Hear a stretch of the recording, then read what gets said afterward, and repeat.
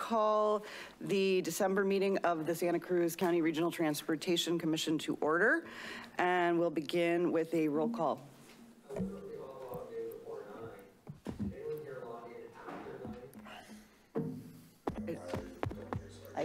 So our commissioners who are joining us remotely are not on mute. And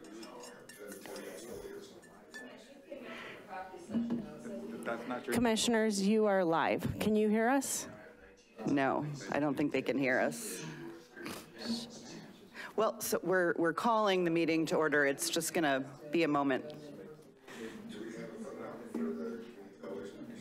How do I mute everyone?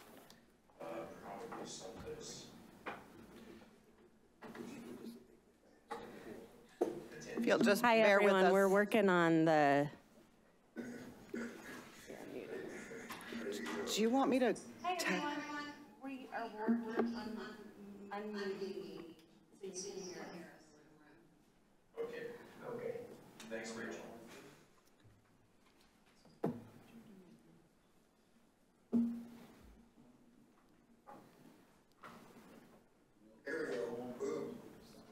Got it? Can you guys hear us now on the Zoom? Oh. That's a negative. Sandy, did you ever get the certificate?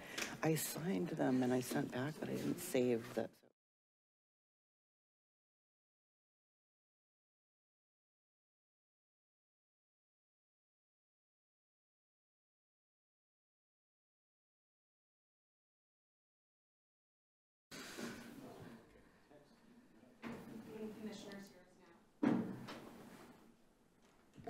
No. Can folks on the Zoom hear us now in the room?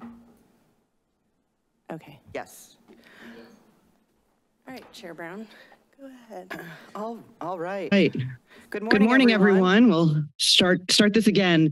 It is 9:05. I will call the meeting, the December 1st meeting of the Santa Cruz County Regional Transportation Commission to order, and we will begin with a roll call. All right. Commissioner Bertrand. Present. Commissioner Sandy Brown. Here. Commissioner Montesino, Commissioner Hurst. I'm right here. Commissioner Randy Johnson. Here. Commissioner Koenig. Here. Commissioner Quinn. Virtually here, alternate. Great. Alternate Schifrin. Here. Commissioner Caput. Commissioner Caput, it looks like you are muted. We'll come back to you. Commissioner McPherson. Here. Is Commissioner Pegler. Here. Commissioner Rotkin. Here. Commissioner Kristen Brown. Present. And ex officio, Commissioner Gubbins. Here. All right, we have a quorum. Thank you. We will now take oral communications. Oral communications is a time for members of the public to address the commission on items that are not on today's agenda. The commission will listen to communications, but in compliance with state law, will not take any action on items that are not on today's agenda. And we would ask you to say your name clearly so it can be accurately recorded in the minutes of the meeting. I am looking to the in-person attendees, and I don't see anyone coming up to the podium. So I will call on our virtual attendees, and we'll begin with Carrie. Yes, can you hear me?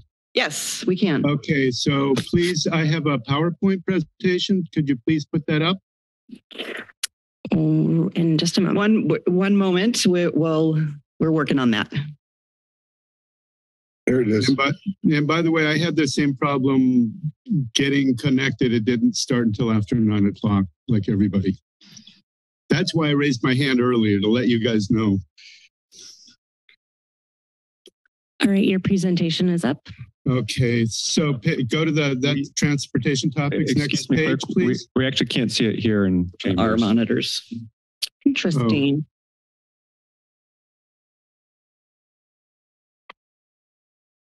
I can see it. You see it on now? my Yeah, we monitor. also, everybody online sees it, but not the people in the room apparently. The message that we're getting is, please press input on your remote control. Okay. Can I put it in? I mean, I have it open on my thing, but. Yeah, that's fine, Mr. Pico. I don't know why don't how we to go do to Brett Garrett to Okay. start with while we work on that?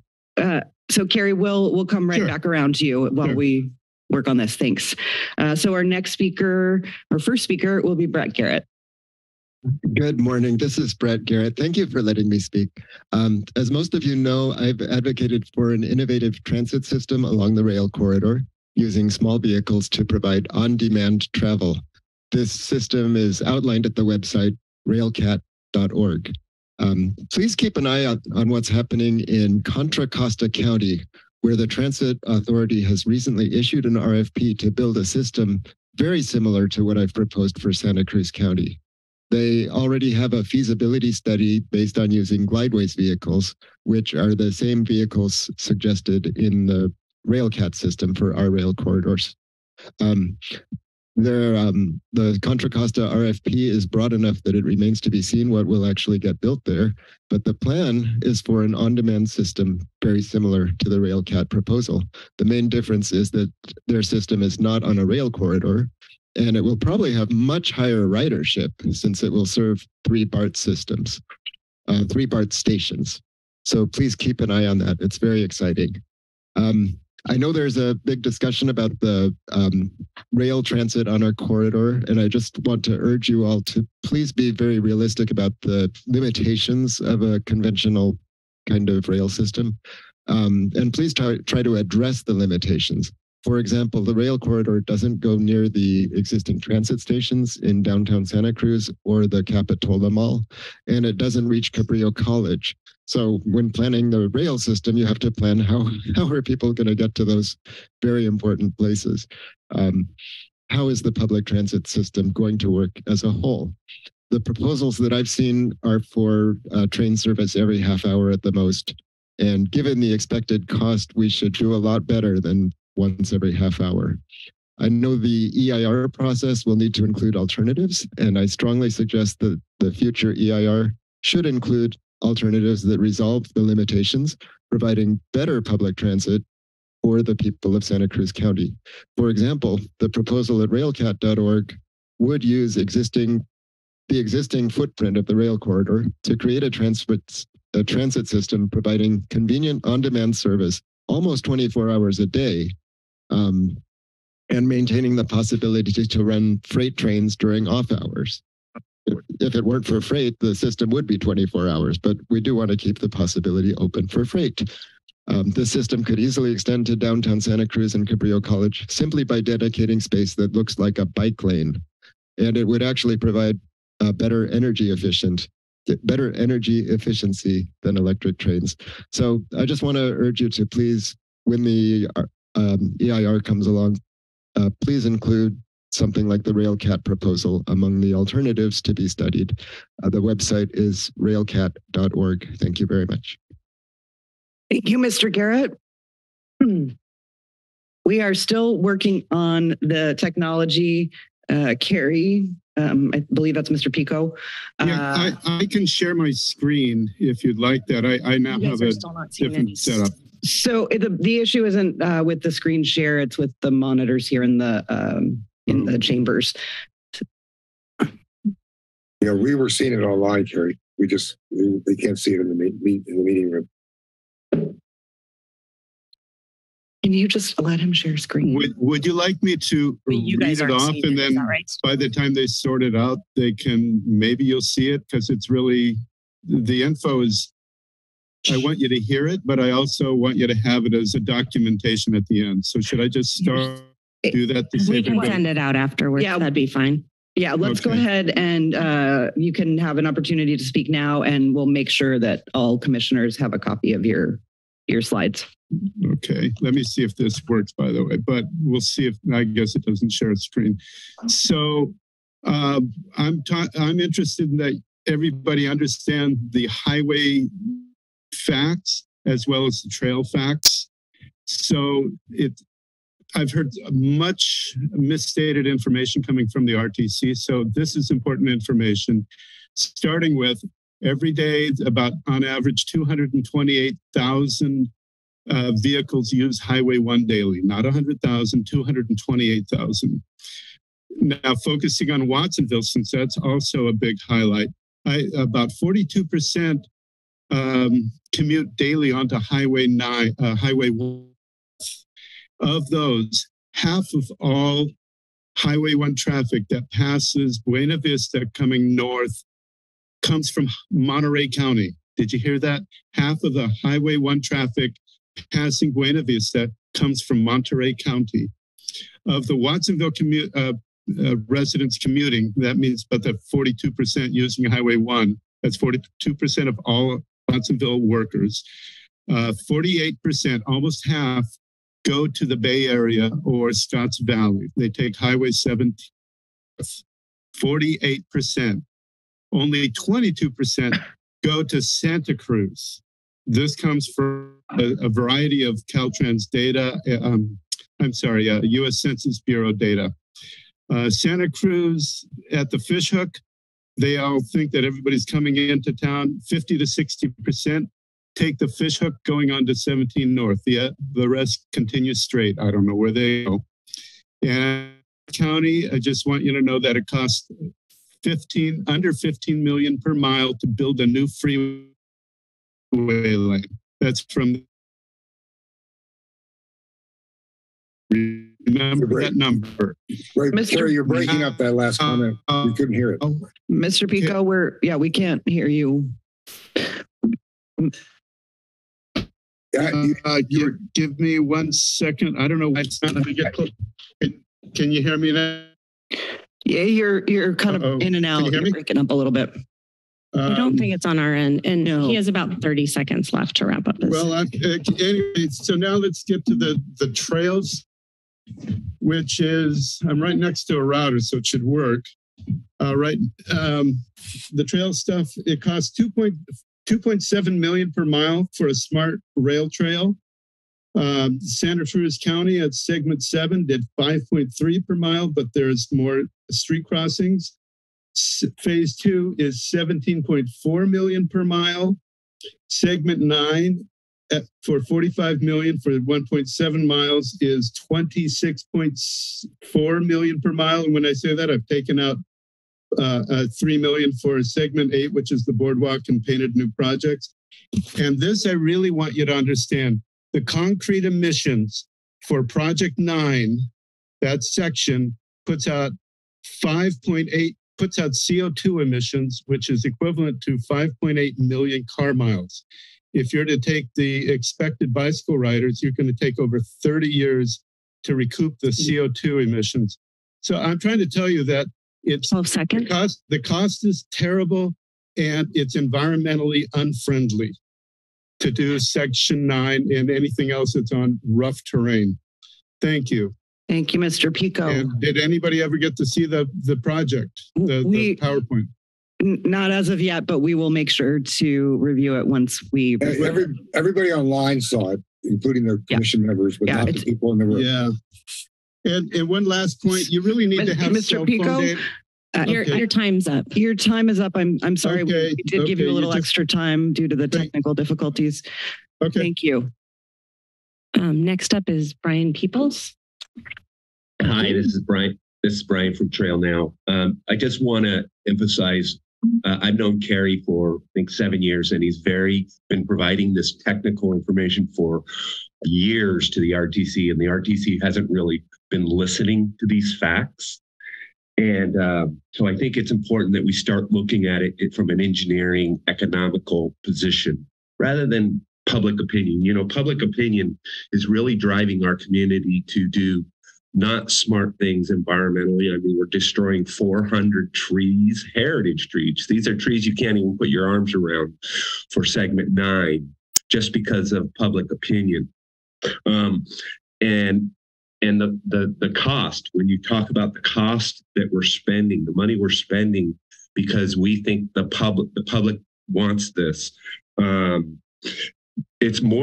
costs more to build your trail than widening the highway. That's crazy. When Smart did it for $2 million a mile, and we're spending $26 million a mile for a trail that's actually destroys the environment, 400 trees. I think we really need to step back and look and say, what is driving our decisions here? Years ago in 2004, there was public opinion that we didn't need to widen the highway. Well, the result is that we've created more pollution. We're making our community unsafe because we have people speeding through our neighborhoods to do the shortcuts, so to say.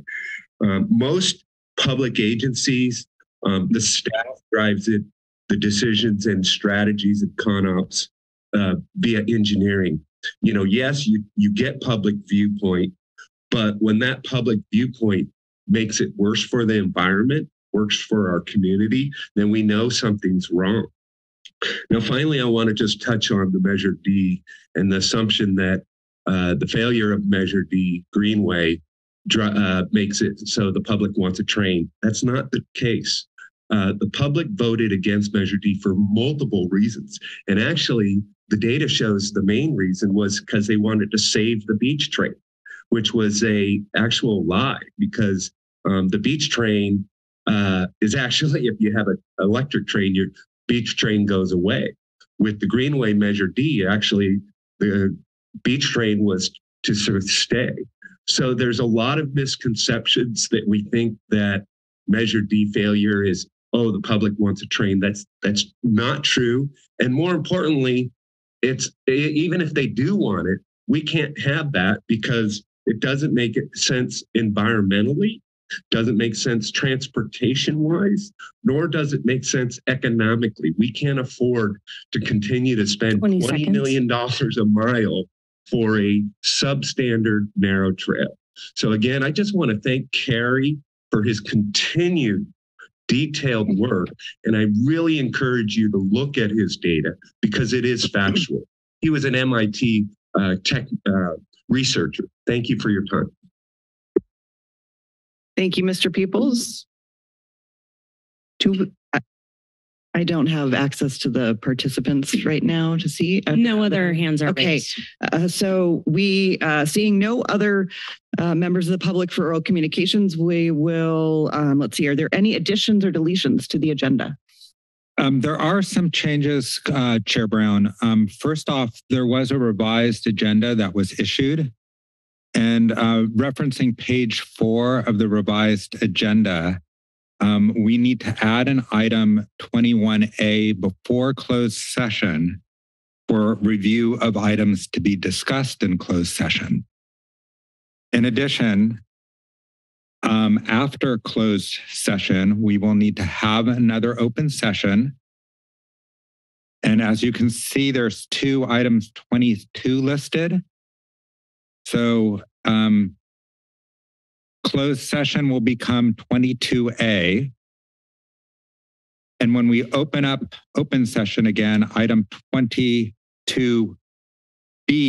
will be report out from closed session, followed by item 22C, next meetings. And my apologies for the confusion on the agenda. It was difficult getting this out Thanksgiving week with a bunch of add-ons as well.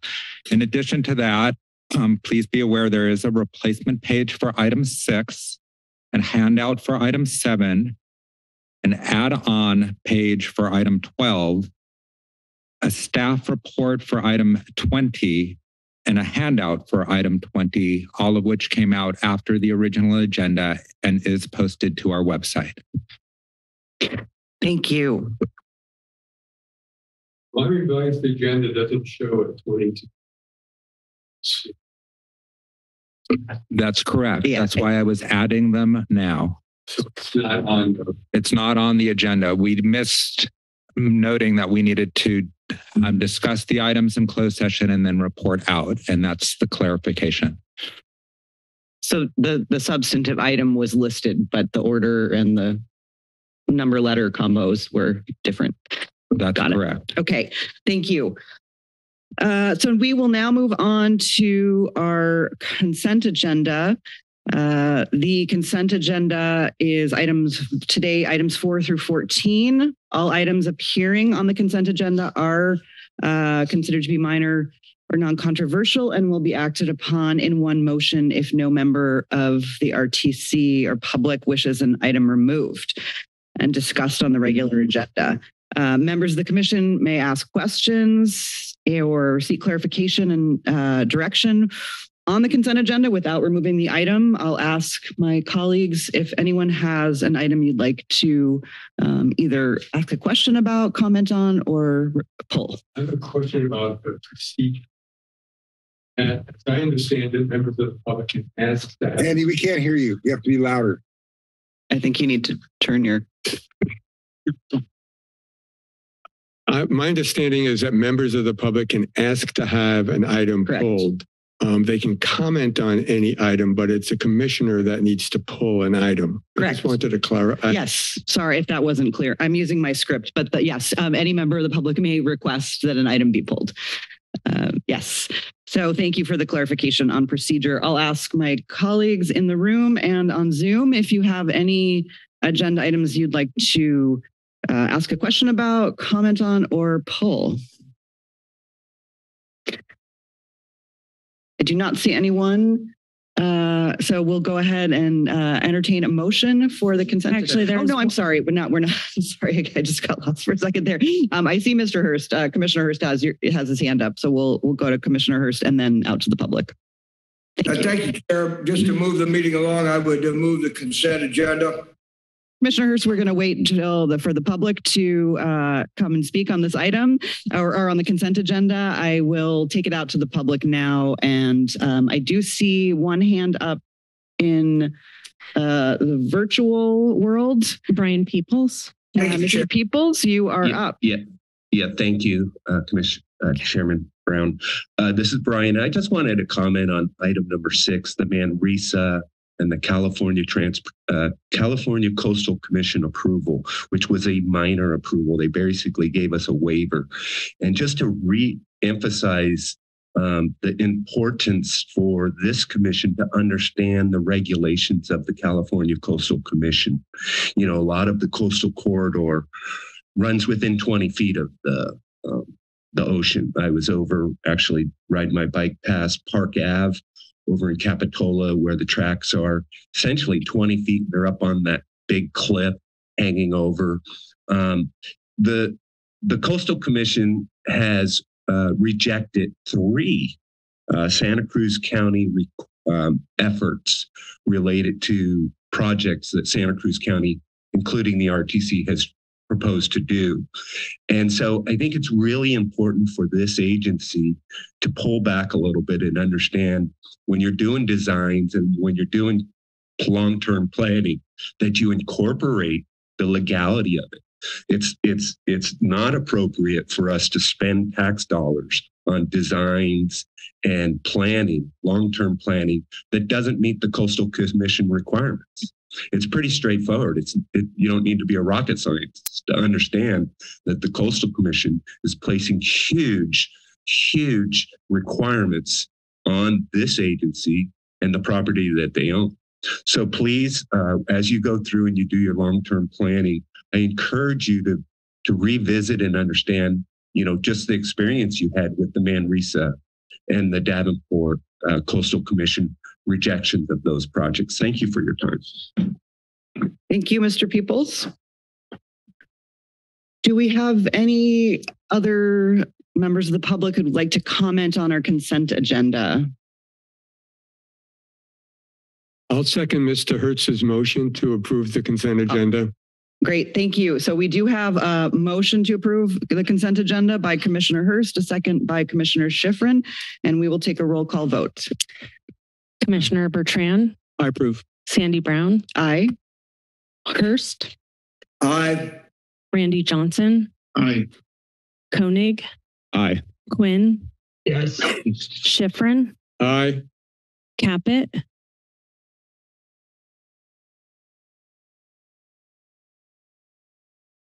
I'll vote if he's not in. Aye. Okay, Hernandez. McPherson. Aye. Pegler, Aye. Rotkin, Aye. Kristen Brown. Aye. The motion passes unanimously. Excuse me, Ari Parker's here. Ari Parker's been here except for I couldn't get on. I'm in science camp, guys. So it's a little intermittent for us, but I've been here since about 9 after. Okay, so we will have Commissioner Pegler serve as the alternate instead. And we'll and so Larry, I'm sorry, but with the rain, I might get kicked off. Just to let you know, but I'm here for the duration. Yeah, I didn't know you And were I say able to make it aye, at too. all today. Yes.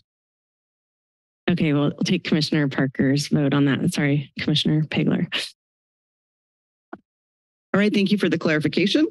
That motion passes unanimously, and we will now move on to our regular agenda. And our first item is commissioner reports. I see Vice Chair Koenig, you have a report. I do. For it. Yes, thank you, Chair. On November 13th and 14th, I had the opportunity to attend the Self-Help Counties Coalition Focus on the Future Conference with our own senior transportation engineer, Sarah Christensen. This is a conference of counties that have passed self-help tax measures like our own Measure D and are looking at future investments. So it's a great opportunity to gain some perspective on what's going on statewide. First off, we saw our own consultants, Mark Thomas, presenting on our bus on shoulder and auxiliary lane project. And it was really exciting to see some of the latest renderings. And I hope the commission will get a chance to see, the whole commission will get a chance to see some of those soon. It is really impactful to see how long some of those transition periods are between entry and exits that are really going to allow the bus on shoulder to gain a lot of time. I think that comes through in the latest renderings, and overall they did a great job representing the project at the conference. It also became clear that our county is really uniquely positioned in the state because of our diverse spending plan on Measure D. You know, a lot of other of these other counties that have passed self-help funding initiatives have expenditure plans that really focus on spending for the highway.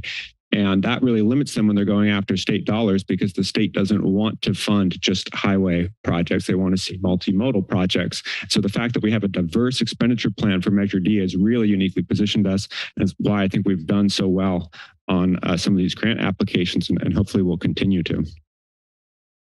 We heard also just from a variety of different folks. You know, if you hear some particularly from the Bay Area, our neighbors to the north. So we heard from Newell Arnich, who's the mayor of Danville, about how things are progressing with their Iron Horse Trail, which is a rail banked line there. They're seeing that it's so popular. They are looking for ways to begin to divide wheeled, bike traffic from pedestrian traffic, as well as looking for options for autonomous vehicles on that trail. From Tim Hale, the executive director of Contra Costa County, as we heard earlier in public comment, they are doing more with autonomous vehicles, including a full level 4, that's fully autonomous vehicles for public use in Rossmore, a senior community center, and as well as in the city of Martinez as a way to get from the city center to the hospital. And those autonomous vehicles would have wheelchair loading, so that's interesting. We also heard from Santa Clara County. The VTA there is looking at some serious challenges. So Deborah Dang, Chief Planning and Programming Officer, just talking about the fact that the VTA is facing a fiscal cliff as COVID funding goes away, and that they are concerned they don't have enough permanent money for transit operations. I mean, this is coming from a county that has a sales tax in perpetuity, $10 vehicle license fee, and a number of other local funding measures that really put them far ahead, and they're still facing these challenges. We also heard from April Chan, GM and CEO of in San Mateo County, that they're seeing about 70% or I think 76. Sorry, let me go back there. They're seeing that fare revenue, which had accounted for about 70% of Caltrain's revenue before the pandemic, is down to less than 30% of the overall revenue. And so they're facing a big challenges at funding with Caltrain as well. Their buses continue to do well, though. Finally, there was a breakout session on community outreach. We heard from Jody Litvak at LA Metro, who's talking about better ways to do public outreach, including having meetings at different times of day, using translators and social media to get the word out, going to other people's events. So really partnering with community organizations. So rather than to go to groups of people who are already meeting for other reasons and helping to talk about transit and other projects, rather than expecting everyone to come to our RTC meetings all the time. So overall, great conference and really good perspective on what's going on throughout the state. That's all. Thank you. That was really informative. I appreciated it. Yes, thank you. Commissioner McPherson. Yeah, as the representative of Santa Cruz County to the California State Association of Counties, I attended our annual session down in Orange County last month. And one of the presenters, I'm on the coastal committee of that organization of CSAC, and the Coastal Commission executives address on general issues about it. And I just told him about the importance of the Coastal Commission giving us a clear identification of what can or cannot be done along the coastal routes of Santa Cruz County. We are following up on that, and just want to let you know that it is something the Coastal Commission is aware of, obviously, but I told him that it would really help if we could get a definitive answer of what can or cannot be done along that corridor, along the coastal area. Thank you. Thank you. Okay, Commissioner Bertrand, you're up. I'll just make a little comment. Executive, you're going to have to give me a little help here. So what is the organization that I go to with you? It has a complicated name about transportation issues on this county. It's the Coastal Rail Coordinating Council. Okay, Coastal Rail Coordinating Council. So I'll be off the council here. And so I'm giving a plug to the Coastal Rail Coordinating Council. So for any members of this commission who are truly interested in rail issues and connecting from the north to the south and all the different problems that the communities along that route, the various routes, are doing in terms of stations and in terms of trying to work with freight issues and such like that and get funding for their local issues to improve transportation. I suggest that you go to this meeting. It's usually virtual. Sometimes it's in person. You get a pretty clear idea of all the issues from San Francisco all the way down south for this area. And you meet a lot of interesting people that are involved in transportation issues. And so they are also great resources for you in terms of trying to understand general transportation issues that we face and also the other communities in this area face. Thank you. Thank you, Commissioner Bertrand. If I could ask, how often does the council meet? Not very often. Okay. Just for commissioners who are thinking about this. It's about every 3 to 4 months, and they are Brown Act meetings. So they will be very much in person due to the new or the lifting of the state of emergency by the governor. So they do require a certain amount of travel. Could we get staff to give us a listing of when the meetings are going to be? Sure. I will make sure that that is included in the next agenda package. Thank you. Thank you. Okay, let's see. For Commissioner Hernandez, I see your hand up. Reports. Yes. Can you hear me? Yes, we can. So I got the opportunity to attend and participate in the vigil for World Day of Remembrance for traffic victims who have been killed in Watsonville. And, you know, it was put on by our county's Community Traffic Safety Coalition and Watsonville's Vision Zero group. And, you know, a few people attended, Caltrans, Public Works folks. But, you know, it really reminds us that our roads are for everyone. And we really need to keep in mind that we need to put bike and pedestrian infrastructure in place to really ensure equity and ensure that roads are for everyone. So just want to put that reminder out there for everyone. Thank you. Thank you, Commissioner Hernandez. Always important to think about. Yes. So we will now move on to item 16, and we now have an opportunity to express our appreciation for outgoing commissioners.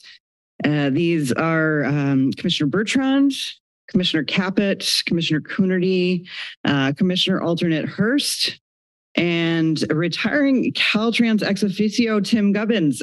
So I do have some certificates here. They're on my screen, and I'd like to read them and share them and speak just for a moment about each of the commissioners who are coming to the end of their terms. Before you do that, yes. Commissioner Coonerty asked me to express his apologies for his inability to be here today. He's at a conference in Washington, D.C. and just is unable to attend. So he did want me to express his apologies. Thank you. Understood. We'll honor him in absentia today. All right. So I'm going to start with, and then we'll give an opportunity for outgoing commissioners to say a few words. I'm going to begin with Jacques Bertrand here to my left. And you can see the award, which you will receive on when we get them printed. We had some technical difficulties, but we want to recognize you. The RTC wants to recognize you for your 7 years working to improve transportation in Santa Cruz County as a commissioner. And years of service advocating for transportation improvements in Capitola and the San Lorenzo Valley, demonstrating focused leadership and advocacy for the needs of our community, supporting the Unified Corridor Investment Study, and your careful attention is absolutely accurate there, to transportation funding and budgeting.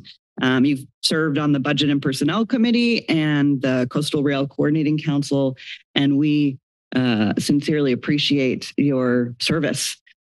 Thank you. And I'll give you a moment to say a few words. Okay. So truly you recognize that I was concerned about funding issues. That's one of the real reasons why I stepped on. So let's go back a little bit. When I first moved to Capitola, I got pulled in by Dennis Norton, and a lot of people here may remember Dennis Norton, a former city council person, Capitola, and he says, we got this great opportunity to buy the rail corridor. What's the rail corridor? And well, I know there's some tracks going through the county, and he explained it to me, and he explained the possibilities that this presented to the community of Santa Cruz. So I said, sure, this makes a lot of sense.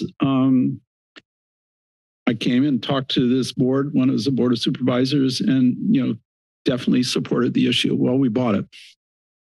When I chose to become a member of this body, it was for fiscal issues. So a lot of you may not know, but I went to the Panetta Institute, got a master's in public policy, and my focus, you take extra course sort of like a minor, was on municipal finance and all the issues pertaining to that. So, and then I also became treasurer at Capitola for 8 years. So the main thing is when you spend money on something, you take away the possibility of spending money on something else. It's almost zero sum unless we have a rising tide and the boat goes up. So I wanted to make sure of all things that we focus on finance issues. If it ever comes to a public ballot, I hope that this commission makes sure that we do have the proper financing. And I think that's the thing that we have to focus on as a community. The issue of whether or not we need something like this, to me, has always been something that is transparently positive. We do need alternate corridors for transportation. I certainly support the idea of a trail. I think that many people do. How we get there and is it affordable, I think is very critical. So I'll repeat, as you spend money on something, you take away the ability to spend on something else. So the benefit for what we do has to be so large in comparison to anything else we may want to spend on that it's worth it. And I will always be focused on that. I won't be on this commission, but I'll still focus on that as a member of this community of Capitola and Santa Cruz County. Thank you. Thank you, Commissioner Bertrand. So our next honoree is Commissioner Caput. I think you're there. and I have a few words to say. You will receive your certificates. We'll get it to you. I'll deliver it if needed. Okay, so Commissioner Caput, we are recognizing your 12 years of dedication to improving transportation in Santa Cruz County as a commissioner at the RTC, demonstrating leadership and advocacy for residents, school children in South Santa Cruz County and the greater Pajaro Valley. I'll just say you really have been such an advocate for your constituents in South County. So I want to highlight that. Your support of the corridor investment study and the transit corridor alternatives analysis, and advocacy for projects around state routes 129, 152, Highway 1, and the farm roads and rail corridor, as well as bicycle, pedestrian, and specialized transportation projects and programs. So we want to thank you, Commissioner Caput. And if you're here, I see your screen's off, but if you are here, give you an opportunity to make some comments. Okay. I think we will keep moving along then. And so this will be an absentia recognition for Commissioner Coonerty for 8 years working to improve transportation in Santa Cruz County as a commissioner. Demonstrating focused leadership and advocacy for the needs of the Santa Cruz County community as well, garnering support for the passage of Measure D in 2016, the Unified Corridors Investment Study, and the Transit Corridor Alternative Analysis. Your dedication to transportation projects on the north coast of Santa Cruz County, including the Coastal Rail Trail and bike ped and safety projects in Davenport. Thank you for being an advocate for your constituents on the North Coast. And no comments from Commissioner Coonerty, who is in DC. So I'm going to move on now to Commissioner Hurst, Commissioner Alternate Hurst, a steady presence at the RTC for many years, and I imagine we'll keep hearing from you and look forward to that. But we want to recognize you today for your outstanding dedication and public service as an alternate with the RTC. Thank you for your advocacy for the needs of all users of our transportation system, including bicyclists, pedestrians, transit users, motorists, and the entire Watsonville community. You've garnered support to help ensure the passage of Measure D, served as an alternate on the Budget and Administration and Personnel Committee, and your dedication to transportation in Santa Cruz County to not just meet the needs of current residents, but also for future generations. And so we thank you for your service, and we'll give you an opportunity to say a few words. Well, thank you, Chair, and I want to thank all the other RTC panelists and participants and the public as well. You know, none of us get here by ourselves, and transportation's like that too.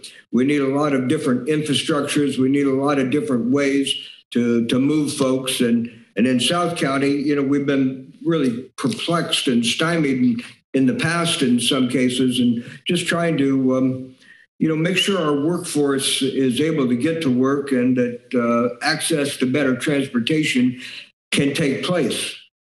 Lots of good things are happening just to our south in Monterey County with TAMSI and their efforts to improve highways and rail transportation as well, and their bus service.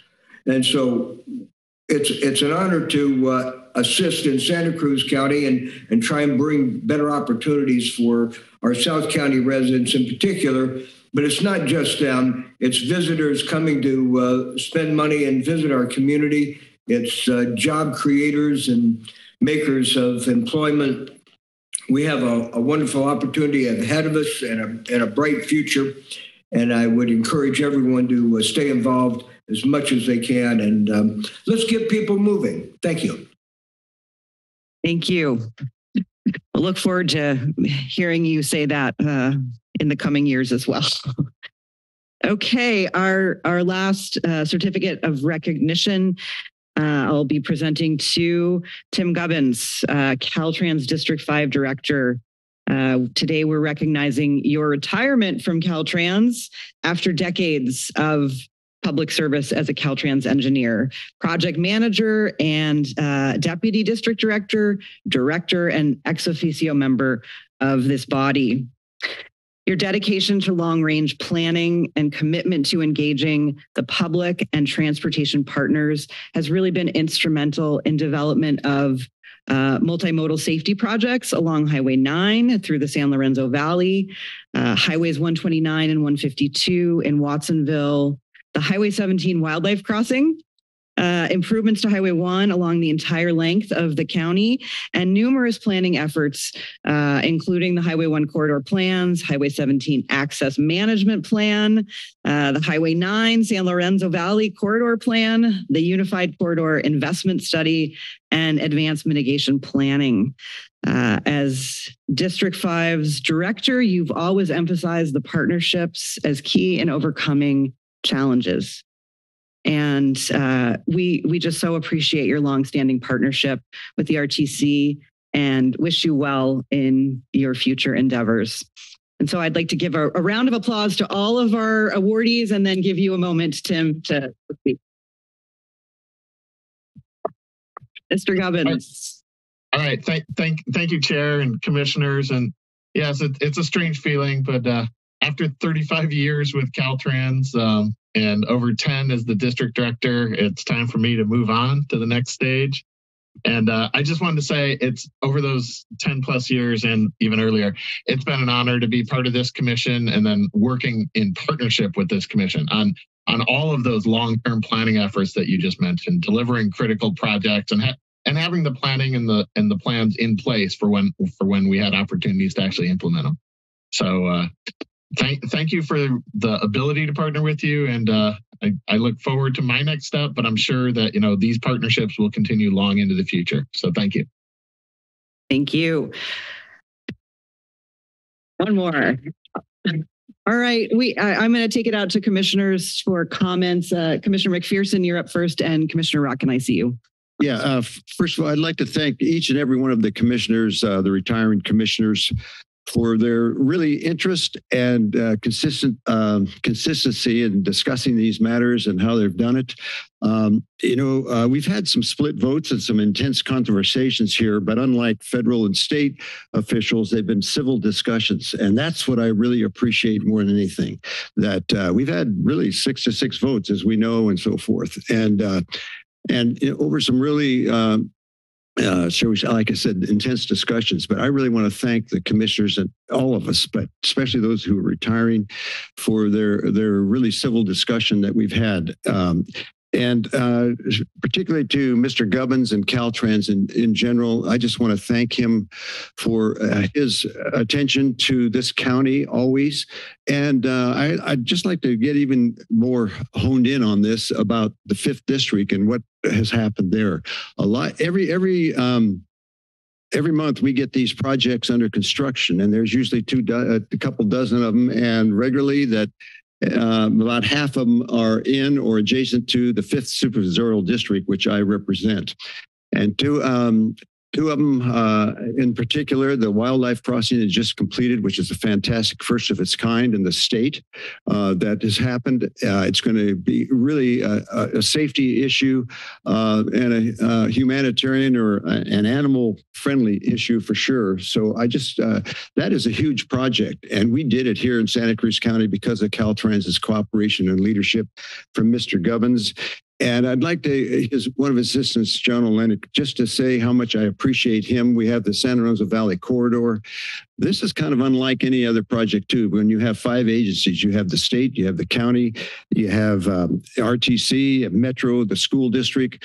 This is not easy to coordinate the efforts. And it's been done really well under the leadership of Mr. Gubbins. And I don't know if he's had any other project quite like that or this, but I just want to say, as the district representative from 5th Supervisorial District, it's a long time. It takes more time than you ever want, but it is really going to be a real great safety addition and convenience addition to the San Lorenzo Valley in particular. So done a special job on some special projects here. And thank you, Mr. Gubbins, and your associates, and to all the retiring board members too. I really appreciate your efforts. Thank you. Thank you. Commissioner Rodkin. Bruce took part of my fire away here. I totally agree with his comments. I want to say, first starting with Mr. Gubbins, our cooperation with Caltrans is under his leadership has been incredibly positive, and it was not always thus. I have to say, before his service, we often found ourselves at odds and not working very well together, and feeling we were being, frankly, oppressed by Caltrans and a lot of our local projects. And that has not been the case under Tim Gubbins. And so we really need to appreciate the way Caltrans has addressed itself to our local needs in this community. And I want to say for all the other commissioners and their alternates, these are not people that have just been warming seats. These are people who have been active, and as Bruce McPherson was saying, they've been strong advocates for things, and often, have to speak out loudly to sort of get the attention of the things that matter to their constituents and their communities.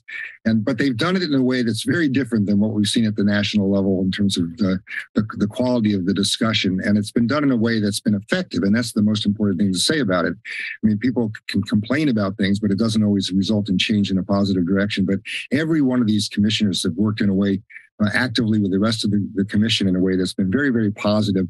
Even when, again, they were pressing us to change what we were doing or pressing us to put more attention on the matter that really was a concern to their area of the county. So I just want to really recognize that I don't take that for granted. And we have lots of examples, counter examples around the rest of this nation about how it's done badly. And these have been people who've had really a positive impact on transportation issues in our county. Thank you for your service. Hey, yes, Commissioner Bertrand, go for it. And Commissioner Caput, I saw your face for a moment, and I wanted to offer you an opportunity to speak up if you are there. For the moment, Commissioner Bertrand, I'll give you the mic one more time. Yeah, I have to say one more thing, and I think a lot of us have been on multiple commissions and multiple committees and elected positions, perhaps. And one thing that's always apparent is the effectiveness of the effort is truly the people that are on that committee and on that commission and how well you work together. But the other unsung heroes, heroines are the staff people. And, since I've been on this commission, I've noticed great changes in the staff and great examples of professional focus on achieving the aims of the commission, but achieving them in a way that means that people are working together. They're working with Caltrans, knowing how to do that in an effective way. Really amazing to me. And I did not know this before I became an elected official in Capitola. A lot of people complain about staff and for all sorts of reasons, but if you really want to know how much we depend on staff, you need to get elected. And I'm saying that in that way because you really truly can't know unless you're truly involved in that committee or in that body. So thank you for being here. Thank you for this opportunity. Thank you. Thank you. Okay, I see no additional hands up, and that means we will move on to our next item. This is item 17, election of chair and vice chair. This will be pretty quick, I do believe. I just want to make a couple of remarks as the outgoing chair very briefly. But first I'll go ahead and give a report from our subcommittee that met or that spoke, consisting of myself, Commissioner Rodkin, and Commissioner McPherson. And as we were discussing how to proceed with our nominations, we decided that we want to recommend Commissioner Koenig to move into the chair position. He has been vice chair and served us well this past year. And our vice chair, Commissioner Brown, who has served on our commission, been a thoughtful and active participant, and I know to be a wonderful presiding officer of meetings from my experience at AMBAG. And so I'll just put that out there and see if our committee members would like to say anything. I'd move approval. Go ahead and make a recommendation. The nominations for chair and vice chair from the nomination committee. I'll second those as a member of that committee as well as the commission. All right, we have a motion on the floor from Commissioner Schifrin to nominate Commissioner Koenig to the chair position and Commissioner Kristen Brown to the vice chair position. And we have a tie for the second on that. I'll give it to Commissioner Bertrand today as an outgoing member. And then I will ask if any members of the public have any comments about this recommendation. The motion. I guess we did make the motion before I went out to comment. I see Commissioner Koenig. Go for it. Thank you, Chair. I just wanted to thank you for your work throughout this past year. People often think that chair comes with a lot more power, but really it's mostly a lot more responsibility and work as far as both reviewing the agenda, signing documents. And I thought you've done an excellent job throughout the year, guiding us through some difficult issues. And thank you for your work. And also second that I think Commissioner Brown is excellent at presiding at meetings, seeing her work on AMBAG as well. And we look forward to having her as vice chair. Wonderful. Okay, I do want to just say a couple of things. I'm the outgoing chair. I am going to, as far as I know, remain on this commission, and so I won't make a lot of comments. But I just want to really thank a whole lot of people who are sitting in this room and people beyond this room for the support you've given me. I want to really thank our staff. Director Preston, you have been amazing to work with as chair in helping me understand the issues, the intricacies of the agenda items that come before us. This is really complicated stuff, and you just make it, you make it a pleasure to try to work through and think through those issues. I want to thank, I'd like to just say thanks to everybody in the room. There's all of the staff at the RTC. I mean, I am just always impressed, inspired by the work you do, your commitment, and the amazing level of preparation that goes into holding these meetings, doing all of this work, and again, helping me keep these meetings running. And, I've been lucky to be on the commission. I've been on the commission for 6 years now. And I've been lucky to be on this commission during the self-help years. So, that has come with a lot of opportunities and some challenges. It's been a wild ride of a year. Some real contentious, issues and debates. They've remained substantive, not personal. And I want to thank Commissioner McPherson and Rotkin for raising that. It's even in the difficult conversations, it's been a pleasure to work with you all. And I'm looking forward to continuing. So I will leave it there and we'll go ahead and. Who wants to speak? Oh. We have a member of the public. Thank you. My computer was blocking. I do see a member of the public who wishes to speak on the item. Brian from Trail Now.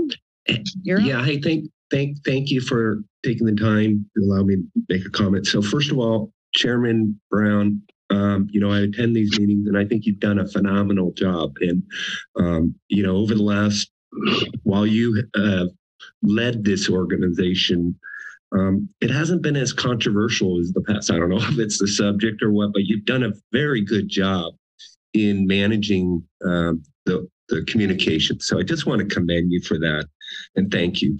My only other comment, what I think is pretty interesting, is I think the next generation is coming.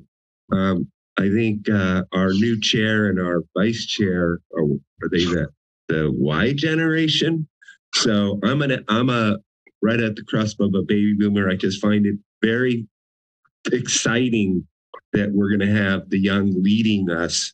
I won't say well. So the point is, I just find it interesting, and I'm really looking forward to their leadership.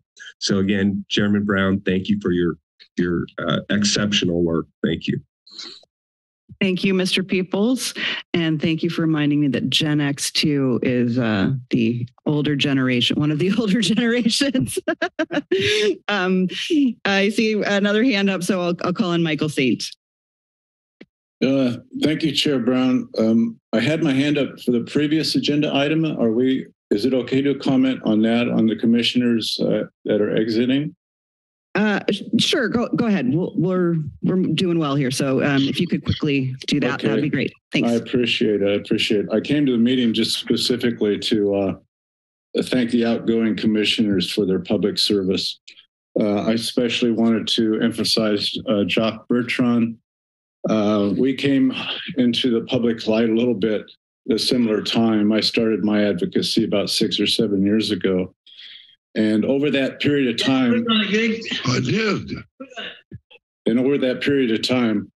Jacques and I think became somewhat of friends. We've had several phone conversations over all these items, as well as coffee at different places in Capitola and Aptos. And I truly respect Jacques a lot. And I think a lot of the elected officials, the appointees, can learn a lot from Commissioner Bertrand, because he was a true public representative. Jacques and I did not agree on a lot of things, and that did not matter. But what it did, I feel, he learned some stuff from me. I learned some stuff from him on a political aspect, as well as the corridor, the highway, etc. The thing that bothers me most about some of the electeds, I'm not going to say any names, but I request meetings or try to get together, and a lot of times I don't even get a response from a lot of the people on this commission, as well as my own district representative. So you can learn a lot from Jacques. He doesn't really care what your goals are or what you support, but he feels he's a public representative, and he comes and he will speak to anyone at any time. And I wish you all the best, Jacques. I'm sure I'll talk to you soon. And thanks for all your service. Thank you very much. Thank you. You cannot start your video. There are no other hands up. Thank you. Okay, our next item is the director's report. We have to vote on. Oh, I'm sorry. We had a motion and then all kinds of wonderful conversation. I forgot. So we'll go ahead and call for a vote on the motion to appoint Commissioner Koenig as chair for 2023 and Commissioner Kristen Brown as vice chair. Commissioner Bertrand? I make a comment. Go one quick comment. Yes. Okay, we're approaching the vote. I would be remiss if I didn't say something about Kristen. As a city councilman sharing with Kristen, she will be a great vice chair and a chair. We love her way of running the meetings in Capitola and the way she keeps the issues focused. And I think this is something that will be very beneficial for any commission that she in the future is on also. Thank you. Thank you. And now a roll call. Sure thing. Commissioner Bertrand? I agree. Commissioner Sandy Brown? Aye. Commissioner Hurst? Aye. Commissioner Randy Johnson? Aye. Commissioner Koenig? Aye. Commissioner Quinn? Yes. Commissioner Schifrin? Aye. Commissioner Caput? Aye. Commissioner McPherson? Aye. Commissioner Parker? Aye. Commissioner Kristen Brown? Do you agree? Commissioner Rotkin?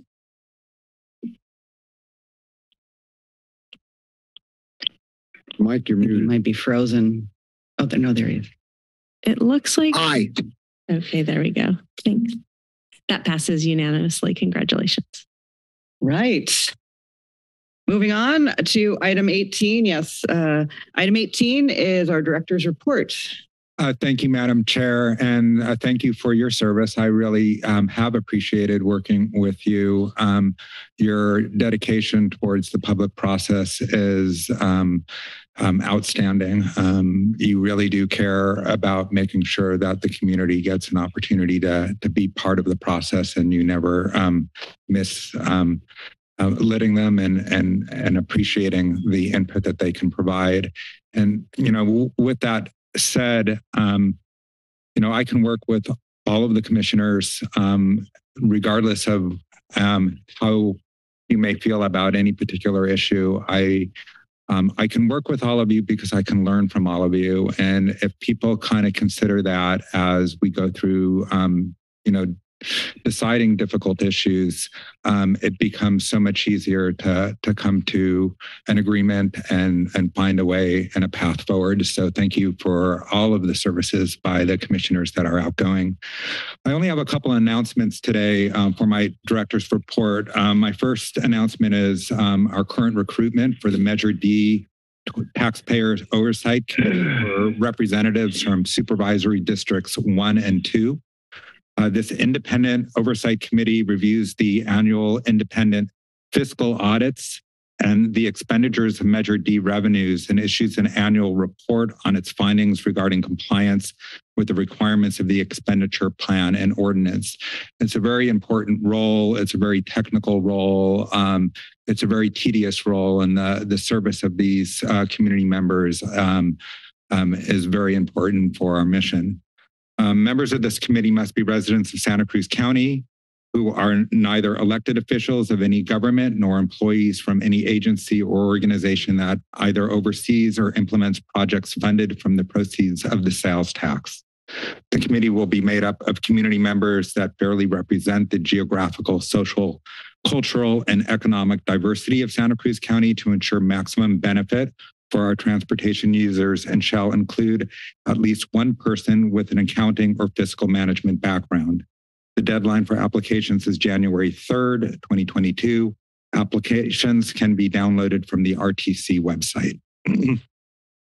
My second announcement is that RTC will be hosting a celebration of our 50th anniversary next week on Thursday, December 8th, at our office at 1101 Pacific Avenue, Suite 250. The entrance to our building is off of lot 4, where the farmers market takes place. It's the back of the building. It's not off of Pacific Avenue. It's over by the mattress store. The event is taking place in an open house format with informational booths and displays set up, with staff available from 2 p.m. to 7 p.m. You're welcome to come for just a portion of the event. We wanted to have it for a long period of time to make it as accessible as possible.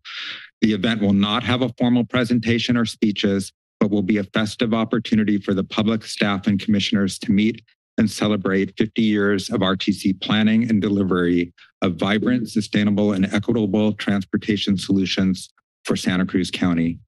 Although RTC staff considered calling a special meeting of the RTC to ensure brownout compliance, the statute does allow for purely ceremonial functions, provided the commissioners do not discuss amongst themselves future business within the subject matter jurisdiction of the RTC. So Chair Brown and I discussed the logistics of having a 5-hour-long RTC meeting and decided that it would be permissible and desirable to not call a special meeting. So the 50th anniversary celebration is in fact a ceremonial event. Commissioners in attendance should be careful not to engage in any conversation with other commissioners that relate to RTC's future business decisions. You should strive to limit discussions to completed accomplishments, actions, and programs of the RTC rather than prospective items. We will have plenty of time to discuss future business at publicly noticed RTC meetings such as today. This concludes my director's report, and I hand it back to you, Chair Brown, for those important discussions and decisions. Thank you. All right. I do want to ask, because occasionally there are members of the public who have a comment on the director's report, and so I just want to make sure that we don't have anybody online.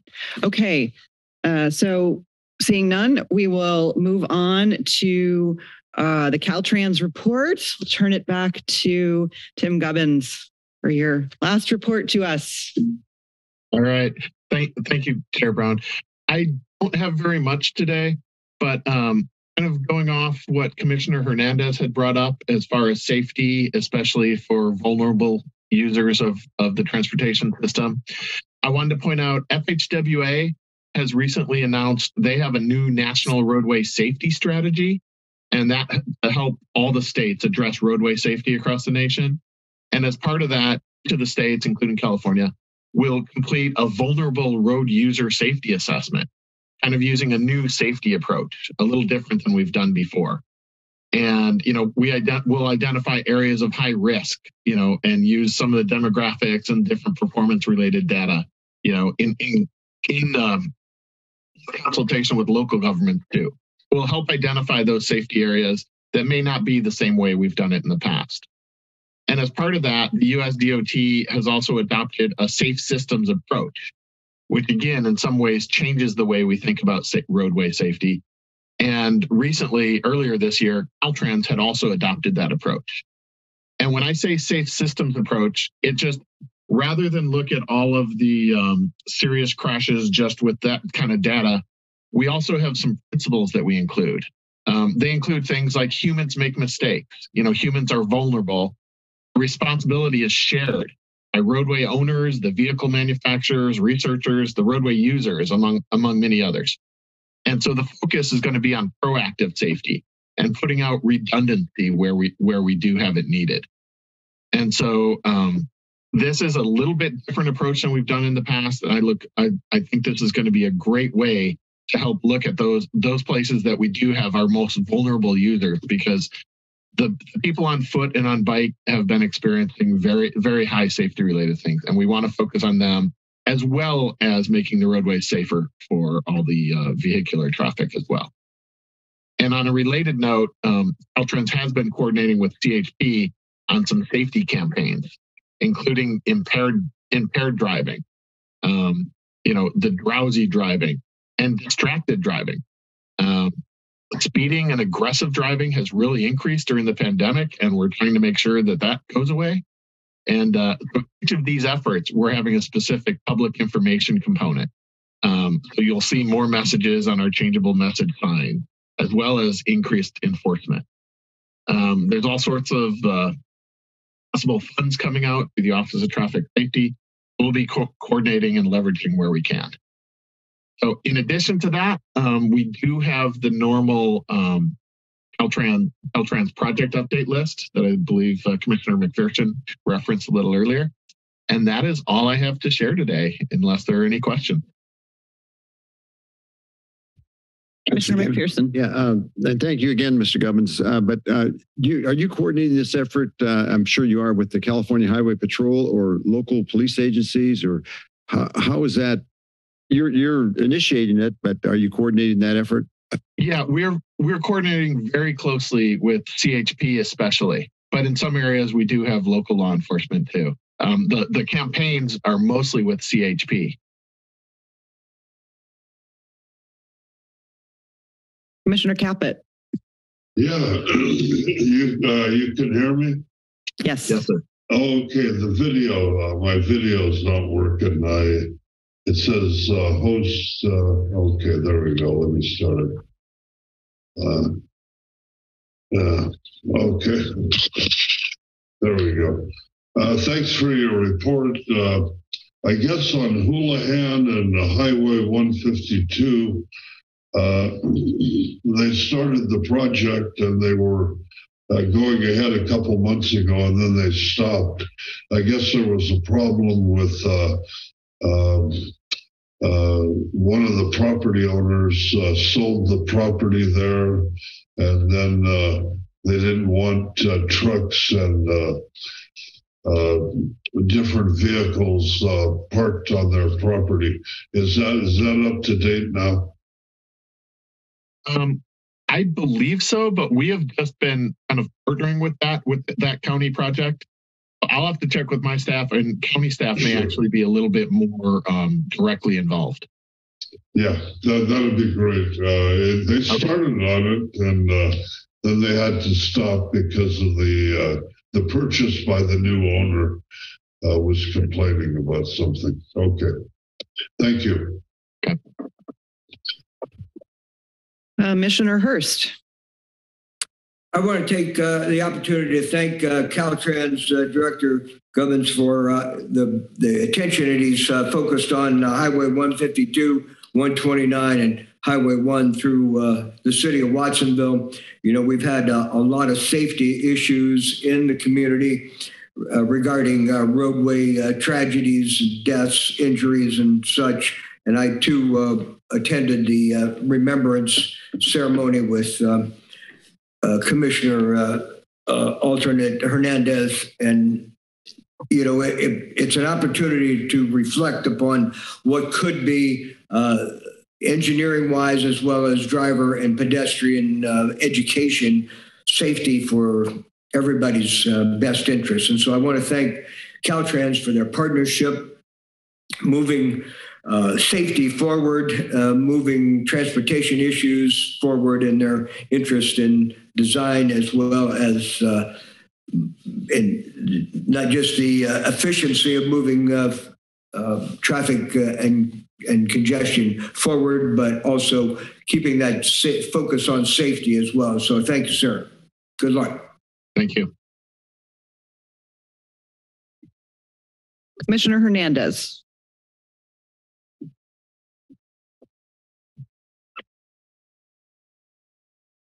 I also want to thank Mr. Gomez for all his hard work, especially here in South County with Highway 1, 129, and 152, specifically with the Interlaken intersection and our downtown corridor. You know, our downtown is technically a highway, and, you know, we definitely, you know, been working on making the bike and pedestrian improvements there. But we have had a number of issues there with bike and pedestrian, both collisions and fatalities, actually. And so I want to thank him for all the work that we've been doing there.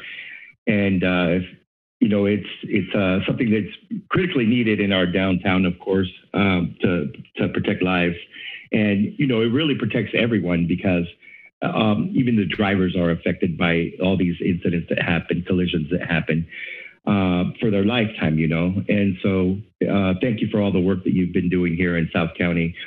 And, you know, I look forward to the completion of our downtown as well. If there's any way that we can get any of this new information out from the FHWA, the new vulnerable road user safety test, and, you know, the new safe systems approach, if you can email us any of that information, I'd be glad to share it with folks as well. Thank you. Thank you again. All right, certainly we will do that. Thank you.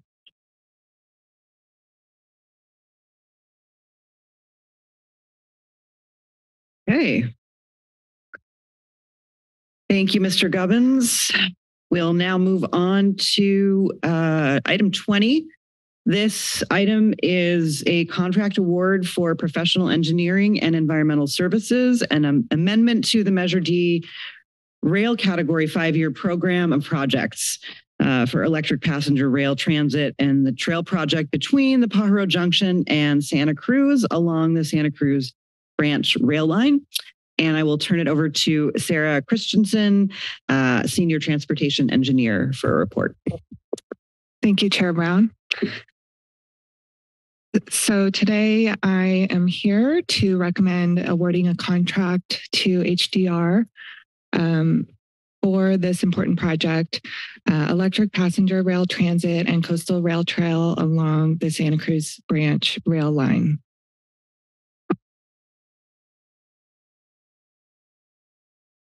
No, I'm good. Thank you. Sorry. So this is an exciting time. We're advancing this project past the planning phase. In August, this commission directed staff to release an RFP. We did so. We received 2 proposals. The selection committee, who consisted of RTC staff, Santa Cruz Metro staff, and Caltrans Division of Rail and Mass Transportation, selected HDR as the most qualified firm. And we have been negotiating the contract since and are ready to recommend awarding the contract to HDR today. This is not, oh, there we go. So staff recommendation, we have a few items here. We are requesting authorization to enter into a professional engineering and environmental services contract with HDR for a total amount not to exceed $3 million to begin preparing the project concept report, which is task 1 in the scope of work. We also recommend amending the Measure D rail category 5-year program of projects to add additional funding through fiscal year 24 to partially fund the consultant contract through task 1, amend the budget accordingly, and authorize interprogram loans from other Measure D fund categories to the Measure D rail category if that is necessary.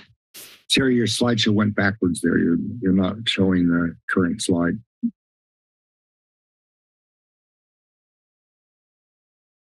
I think you just click that resume slideshow box that's popped up.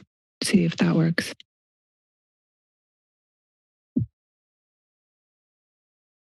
On Zoom, what can you see? We see the slide 1. Now we see slide 2. Okay, let's try this.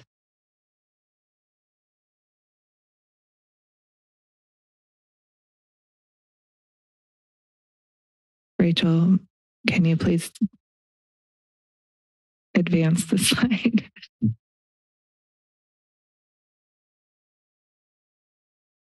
I could just give an oral presentation. The PowerPoint is, it's not much to miss. So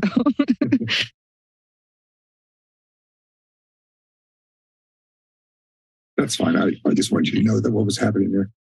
Thank you. If you feel comfortable with that, Sarah, maybe we can just go ahead. I know we have materials in our packet that probably we can refer to for visuals if needed. Although we may just give it one more try here.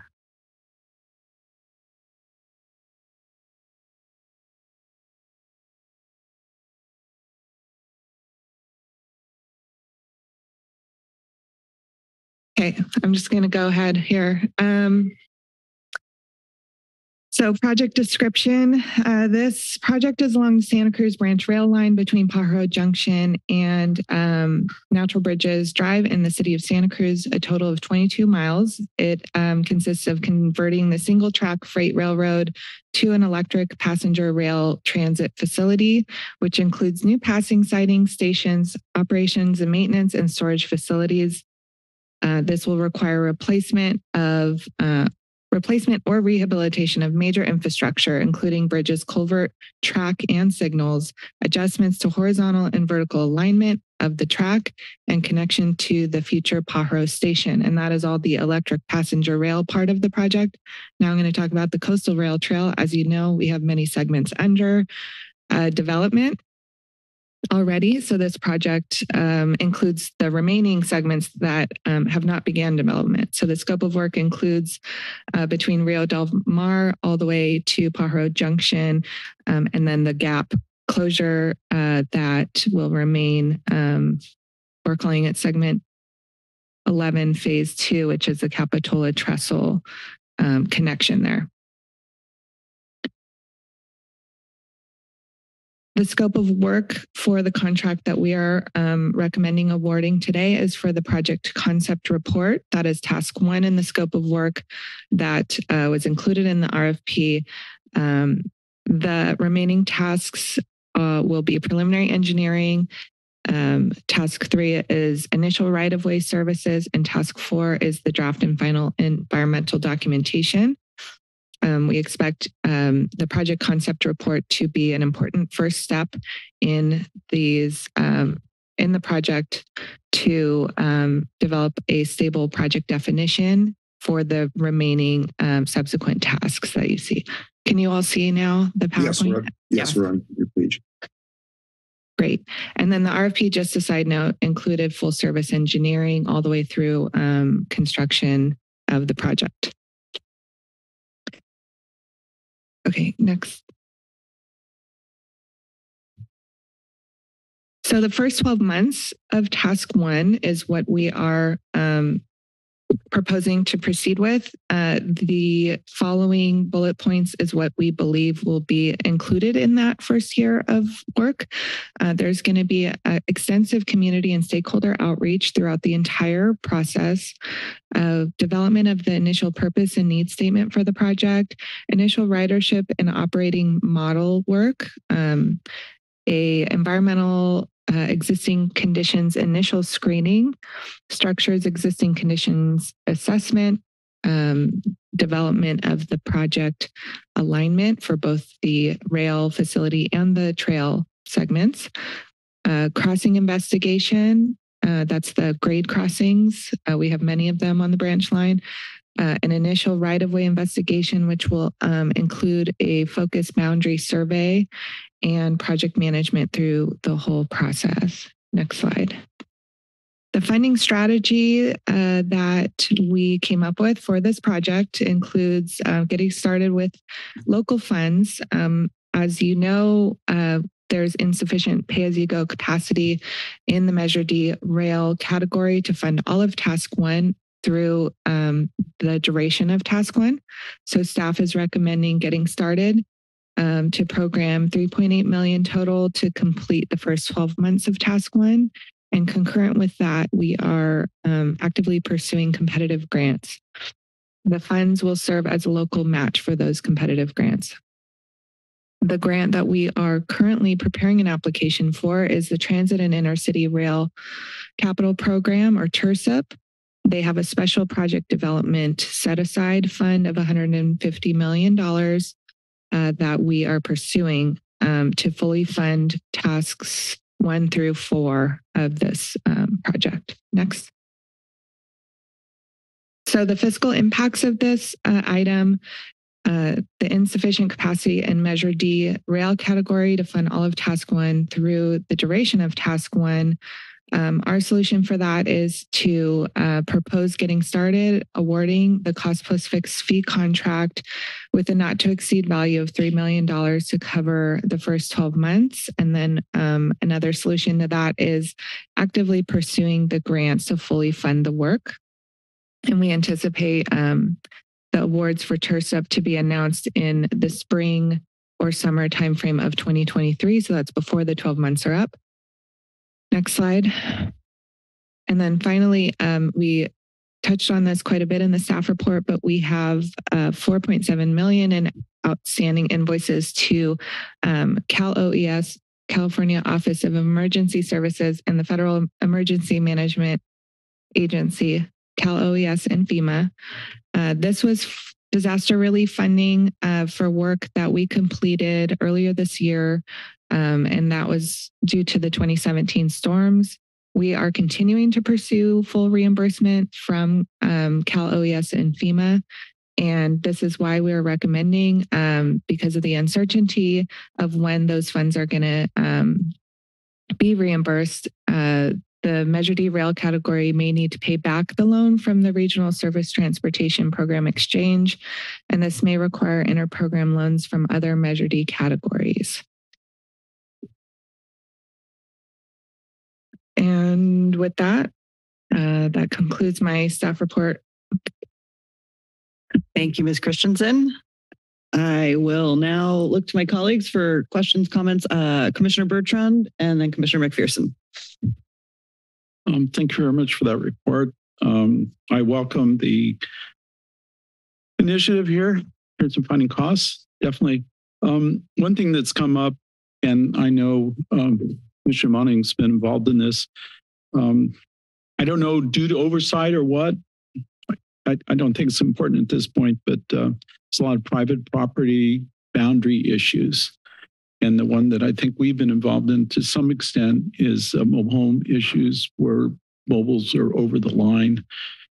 And this represents a significant problem for them. Obviously, people that have, in many cases, people that I know in Capitola spent considerable amount of their life savings to buy into the park.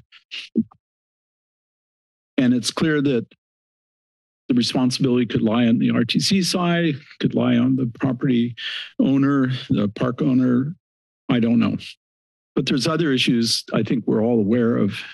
And so I just want to mention that right now because I think the RTC does share that responsibility. And so I want to, for the public record, I don't know how this issue or these issues are going to be resolved, but I just want to make that statement. And for the future commissioners, we do need to think very clearly about the fact that there's people's lives, there's people's homes, there's people's properties, in many cases that they've saved many years just to purchase. So to Executive Director, I know that you have concerns about other people and how they are in their lives, and I just want to put that out. Thank you. Thank you. Commissioner McPherson. Yeah, thank you for that report. And I think it's good that we're at this point finally. With the increase of funding from Measure D's rail pot that's going to go to the total of up to $3 million. Can you describe what projects or maintenance will not be funded because of the need for more money for this contract? I mean, in particular, local roads or pedestrian special needs, metro, so forth. You know, how much is going to be taken from them? And I don't want to get this conflict. I just want to know what amount we are loaning from them, if you will. So I can try to answer that question. The rail category funding will ultimately be responsible for all of the costs for the rail portion of this project. The trail pot will be responsible for all of the costs associated with the trail portion of this project. We have a mechanism that allows us to loan money from one category to another. That loan needs to be paid back, and it needs to be paid back with interest. That's part of our strategic implementation plan, and it is allowable per the ordinance. One of the things that the Taxpayer Oversight Committee has frequently brought up with us is that we're accumulating cash balances in several of these accounts. And they've mentioned, what can we do to try to get that money out there? We state all the time that we have all of these transportation problems, but yet they look at our financials and they see that there's money, you know, still available in several of the accounts. The account most likely to loan money to this effort, if needed, and it may not be needed at all, would be the highway category, as the highway category obtains the highest percentage of regional funds. And most of those projects are still in development and have not gone to construction yet. And when we did get construction funding for the ones that are about to start, it's mainly funded from grant programs. That's going to change in about 2024, so we have some time. If we need to loan the money temporarily, it will be paid back with interest, so there really will be no ultimate impact on any of these accounts. So we monitor this very closely and try to maximize the amount of money that is out there on the street delivering transportation improvements. So it really should never have any impact on any of the other programs. It will impact our ability to do preservation on the rail line by spending on this category, but only during the period that we're spending money on this specific effort. This is a 30-year program. We anticipate bringing in about $1 billion total in Measure D money over the lifetime of the project. The 8% rail category is about $80 million. So this $4 million is only about 5% of the total of the funding that would be brought in overall for this category. So we have a pretty good handle on how to make sure we can maximize getting work done without impacting any one category over the other. Thank you for that clarification. Appreciate it. Thank you. Okay, Commissioner Caput. Thank you. Your turn. You bet. Thank you. Guy, Preston, thank you very much for clarifying the Supervisor McPherson's question. The 4.7 million is the key to a lot of paying back everything, right? Is that correct? So that would affect our cash flow significantly. If FEMA reimbursed us all $4.7 million, the rail category will be on a much better footing than if they were not to. But either way, we have a mechanism to mitigate those concerns and keep the project moving. Okay, and then what is the interest being charged on the loan? Generally, if we do an inter-program loan, we look at what the county pool is currently receiving for money that is deposited and earning interest, and we use that same interest rate. So there's a net zero effect to the program that is providing the loan. An example of an inter-program loan that has already taken place and authorized by this commission was the loan for the wildlife crossing project to start. That project receives $5 million over the life of the program. At the time that the loan was taken, the interest rates were down in the low 1 to 2%, and I believe that's the interest rate that we're using to pay back that loan. So there's no net effect on that money not being invested in the pool. It's paid back at the same interest rate that it would receive in the pool by the category that is receiving the funding temporarily. Okay, and finally, thanks, Guy. And finally, the word if we get paid back the 4.7 million, what's the, if we had a percentage of we're not getting back the money, or would you say it's a 50-50 chance, or it's 90% that we should get it, the 4.7 million, or the word if is what stands out there? I anticipate that we will definitely receive at least some of the funding from them. So 100% chance that we'll receive, or 99% chance that we'll receive some of the funding. FEMA often looks at what you did out there versus what was needed to restore the line for service.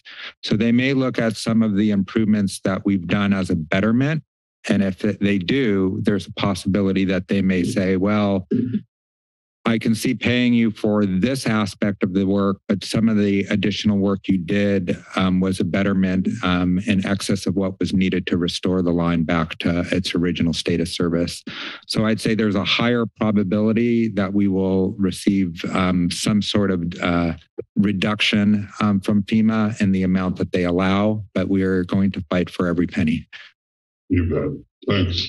Thank you. Commissioner Quinn. Oh, thank you, Chair. And thank you, Ms. Christensen, for the attachment for item 20. It's very comprehensive.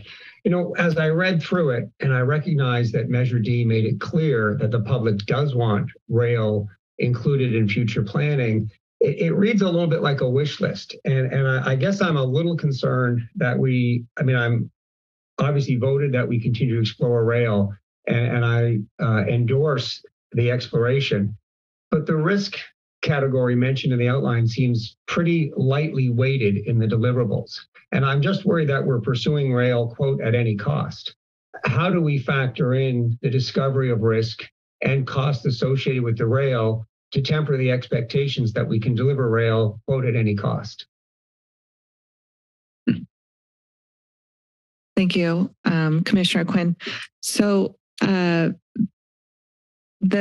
I guess the approach that staff is proposing to take is to identify those delivery risks to the project early and study them and bring the information forward and do the heavy lifting early.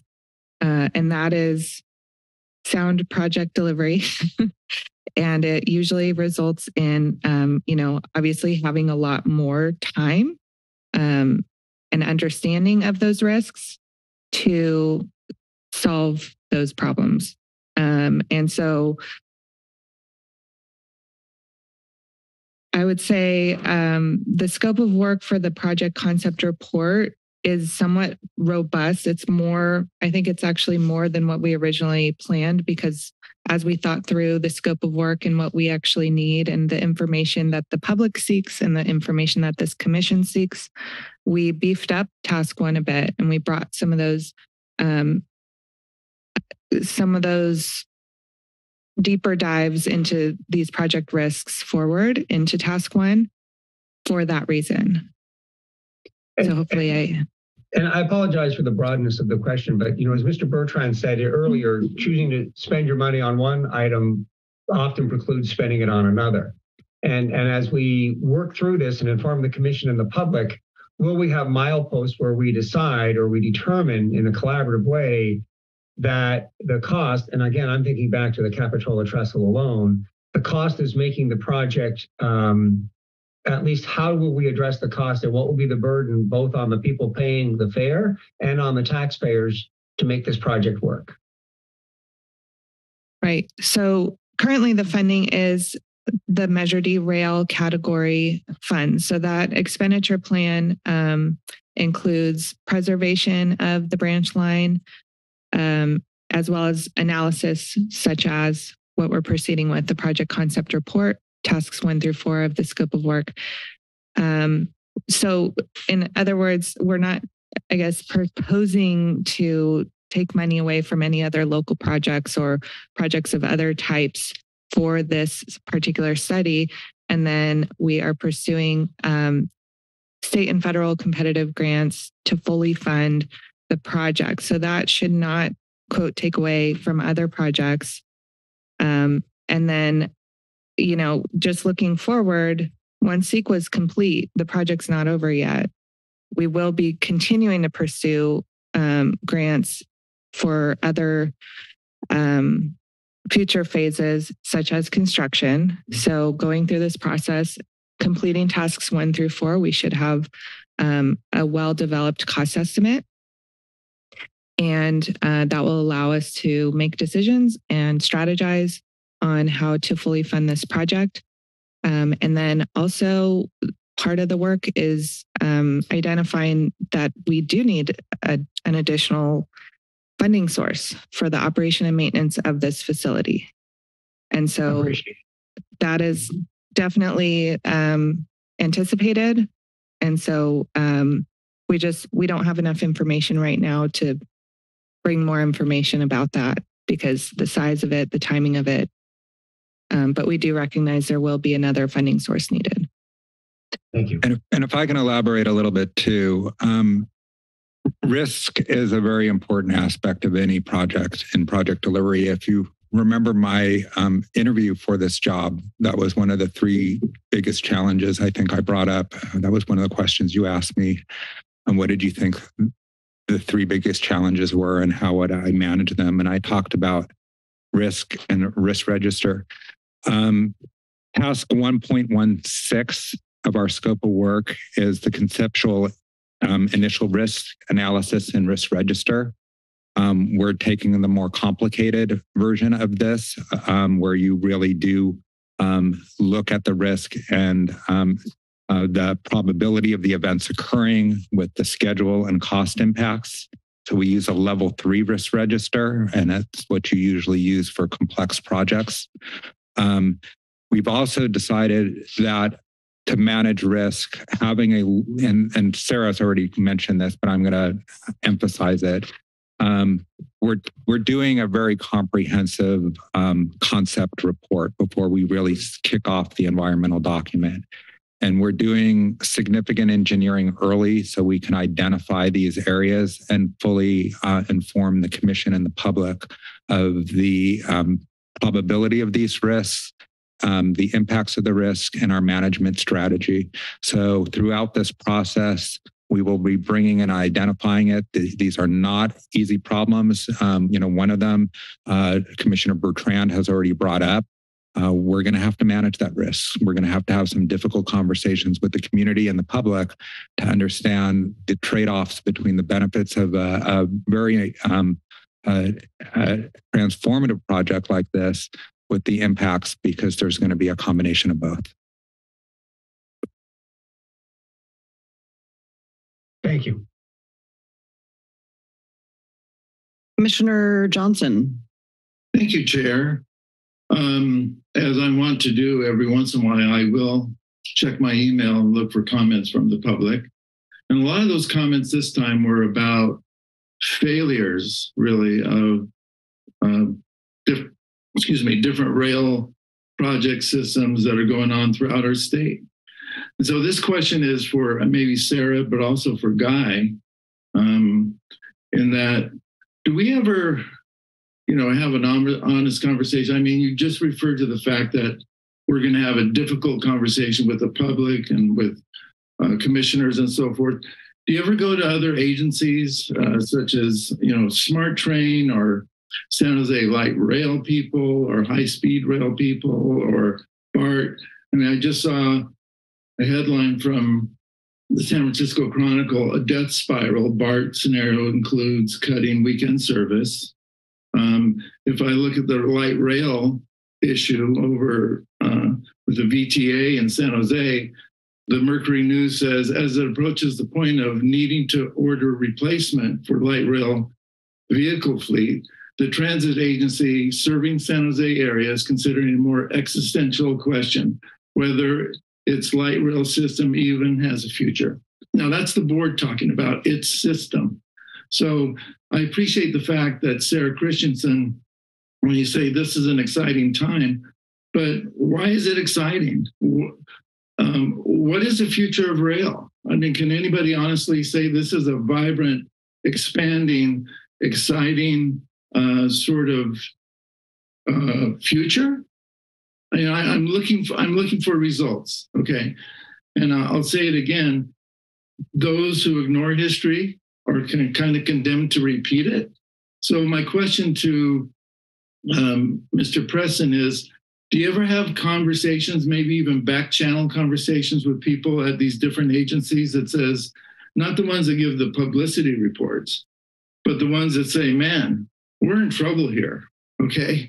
If we had to do it over again, would we really do it?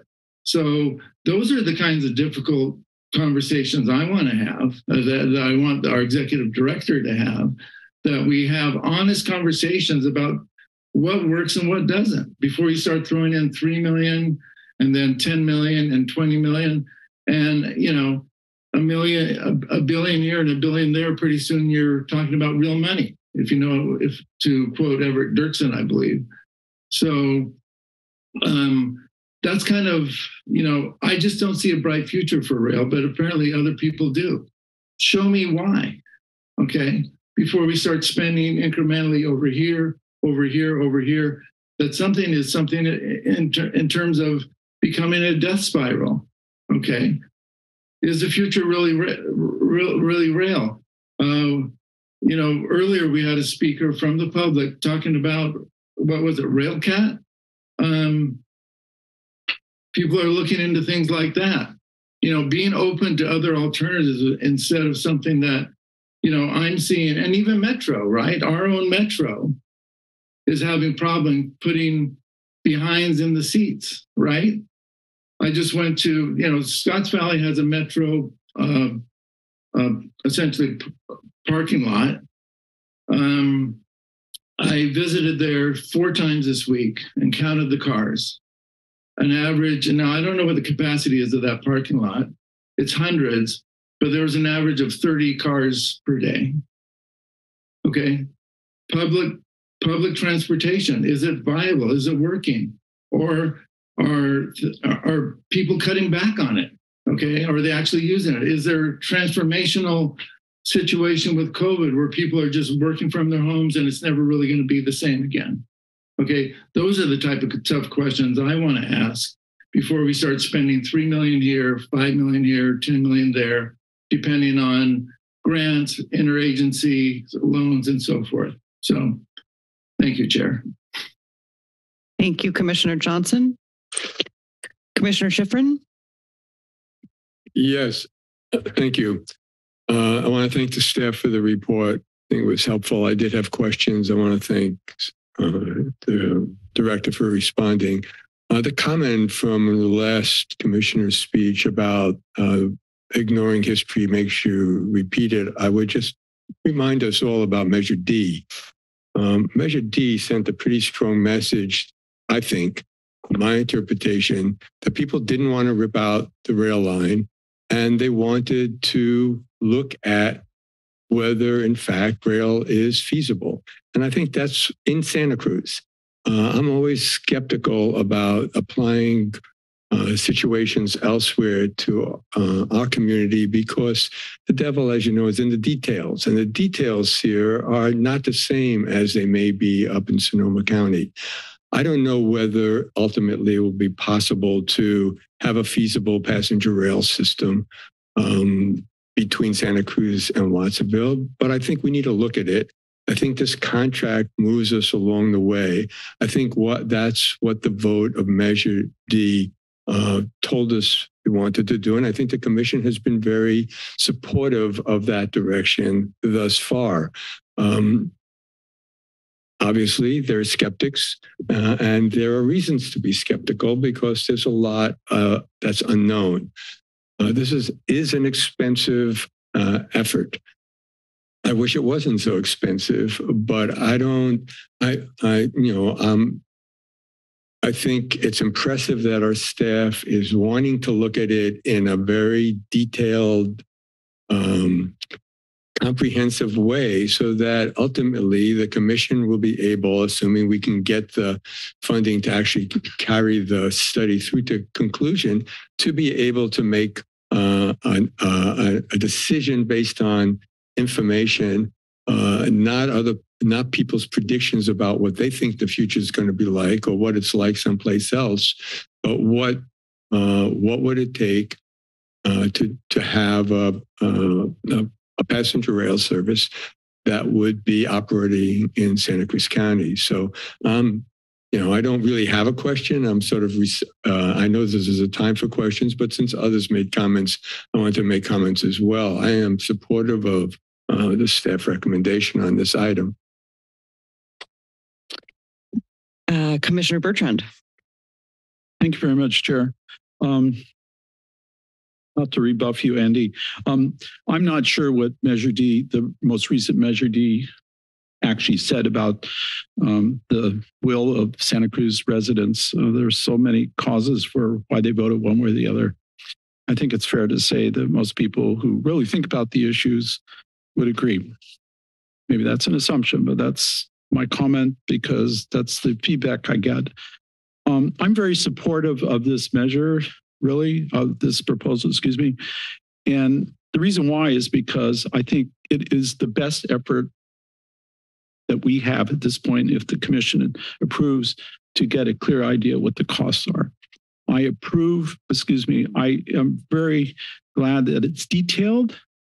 Risk analysis is very critical because we don't know what the future is.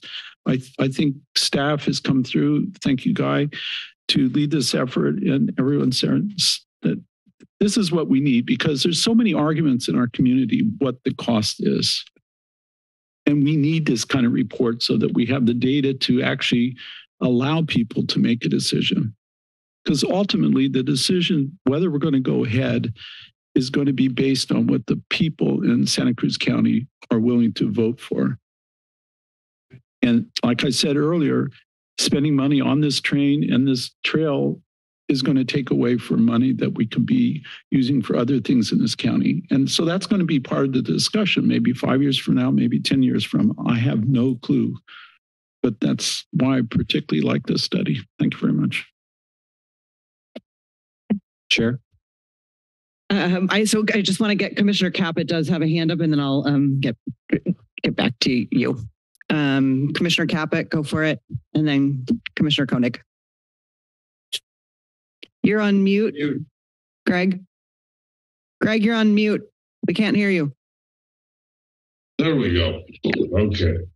Yeah, all the comments are fine. I think Measure D made it very clear in the last vote back in June that the people do want to have rail between Santa Cruz and Watsonville and beyond. So I think our small section of all of this about the risk and everything is all correct. I believe there is risk in anything, but I just wanted to make it clear that the people of Santa Cruz actually did say they want to go forward, and that's what I want to see happen also. Davenport to Watsonville, Pajaro, and maybe connecting to Gilroy and also Monterey and the rest of the state. We're a small section and a small part of a big idea for the whole state. And at one time we had a governor, Brown, that wanted to have rail everywhere, basically. But priorities shift. And but I just want to make it clear that people of Santa Cruz County made it absolutely clear that they want to go forward with rail also part of the transportation. Thank you. Thank you. Commissioner Koenig. Thank you, Chair Brown. Since we're opining about the meaning of Measure D, I mean, I think it is difficult to determine exactly what voters meant with that. I personally believe that what we saw there was a lot of fear at work, fear of loss, which, as we know, is actually one of the most powerful human motivators. And so there was fear about potentially losing the beach train, fear about losing an option for transit. And so I think that's why voters ultimately voted no on Measure D. But I think if you start talking about taking people's money away, whether it's with a new sales tax measure or even spending money that could be used for other things, ultimately like alternative transit options on the corridor or other infrastructure maintenance, that's going to activate that same fear of loss. And we could see that at play in future elections, future initiatives, which are asking for more money for rail. At the same election, June of this year, we also saw a sales tax measure in the city of Santa Cruz fail. So sales tax measures are not particularly popular at the moment. I want to get down to a few questions. So, we are talking about allocating $3 million now, but the total budget here and for this project scope for this first phase one is $7.759 million. So does that mean that probably within the next 12 months, the commission would be asked to approve another $4.759 million? Yes. And with the grants that we're applying for the TIRSIP, would any of that cover this initial phase, or that would only be for later phases of the EIR? We are assuming it would cover the remainder of task 1 in addition to task 2 through 4 to fully fund through CEQA. So if we got TIRSIP funding, it could pay for that the remainder after this 3 million, 4.5 million roughly. Correct. Of the phase 1. Okay. To Commissioner Quinn's point of trying to get down to the media's questions, the greatest risk as soon as possible. And I also appreciate that approach from staff in general, both in doing this conceptual report and, as you expressed, identifying some of those key questions. Is there an opportunity to push that any further? Is there an opportunity to break up the project a little bit to hear? I noticed that the conceptual rail transit ridership and revenue forecast wasn't in the first year of work. Could we move that up? Same with preliminary opinion of probable conceptual capital and operations and maintenance cost estimates. Those seem like, ridership. Is there demand for this? And costs, those seem like pretty big risk factors. Could we look at those in the first year of work? So the work that we anticipate the first year does include some initial modeling for ridership and development of that operating model. And the way that it works, it's somewhat of an iterative process from how I understand it is going to be happening is, the model is developed and then the alignment comes in, and then there's somewhat of an iterative back and forth between updating the model to see what certain tweaks in the alignment would do to ridership. So obviously, if you have, I'll just give you an example of having really sharp curves in the alignment. You have to slow down, right? That's going to increase your travel time. That could affect ridership. So it's all kind of a holistic beast that we have to start somewhere. So the first 12 months we're, putting together that initial model, and then we're going to do some kind of sensitivity tests to it based on all the other factors that are going to factor into that. And then cost, I would love to have a cost estimate today, but realistically, that's usually done somewhat towards the end of the engineering process, just because with all the, the milestone steps and the outreach and development of the alignment and the ridership modeling, we want to obviously get it right. And so it's best to not spin our wheels and try to estimate every single thing through the process. So those costs they're gonna come later, but we can, qualitatively tell you through the process if things are gonna be more expensive. But we won't necessarily be able to quantify them to the detail that we will at the end. So we had some really interesting conversations with the selection committee about when to do the ridership analysis. A lot of the consultants came in and had it as an early task. It's interesting. I'm going to go to a question Andy Schifrin asked me before today's meeting regarding the past studies, and are we building off of those studies, or are we just starting all over again? Are we really making sure we take advantage of the work that we've done thus far? We are going to do that. We have initial ridership numbers from our past studies. And as Sarah articulated, as we go through this iterative process, things are going to change. And there's a lot of work that goes into ridership. And to try to refine it to maybe see if it's going to bring in 10% more or 15% more and spend all that effort on it, because there's a lot of effort that goes into calculating ridership.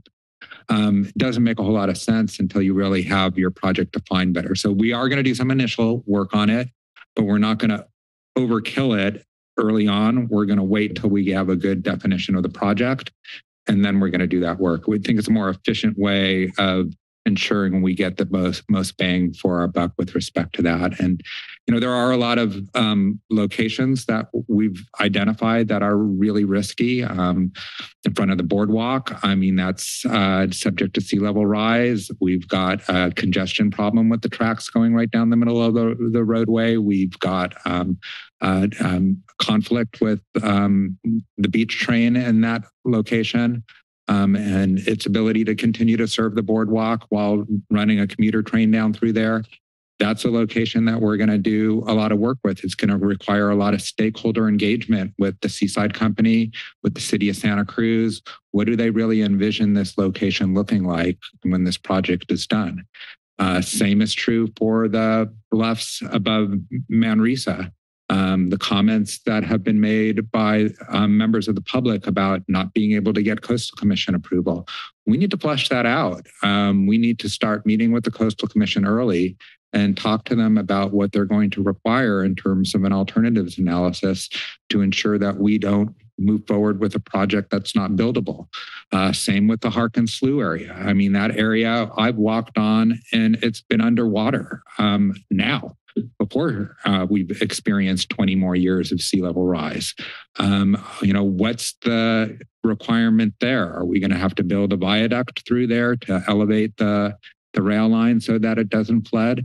Those are the areas we're going to drill down on early and then figure out what our solutions are, and then do a cost estimate and have a good ridership analysis and a concept report and a cost estimate so that the commission knows, okay, now we're going to start environmental on this. And, we've accepted that this is manageable risk and this is a permittable project, and we'll see where we can go with it. Okay, I hear you that some of those later phases of ridership calculation and costs are dependent on these first parts of the study.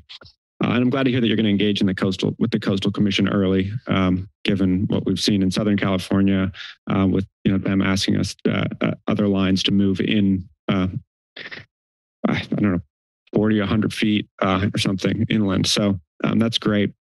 There's a couple more questions. So we've heard consistently from train supporters that they feel like we're kind of looking at the deluxe train here, and really we could do something better, faster, cheaper. Is this study kind of really dig into that a little bit so that, if as we do move forward, I mean, the goal of this study is really to provide data and get us all working on the same page as a community to build consensus. And so I just want to make sure that it'll also address some of those core questions that I know rail supporters have of what the most cost-effective rail option is going to be. We definitely are going to have an extensive public engagement period, and we want to hear from the public about the different ideas that they have, so that we don't move forward with a project that is not consistent with what the community and what the commission is really ultimately looking at. You have to remember that when you start changing the scope of the project, it could change the performance metrics. If you're dealing with a rail system that doesn't have sidings, you have nowhere to pass, you can't have very frequent service. If you don't address the alignment concerns, and maybe you put in too many stations, you're not going to be able to have a travel time of 40 minutes between Watsonville and Santa Cruz. Those are the sorts of things that we have to help the public understand when we talk about the project and kind of drill down on really what we want the project to be. It could change things. And that would, of course, then change the ridership and change the cost and all of those other aspects.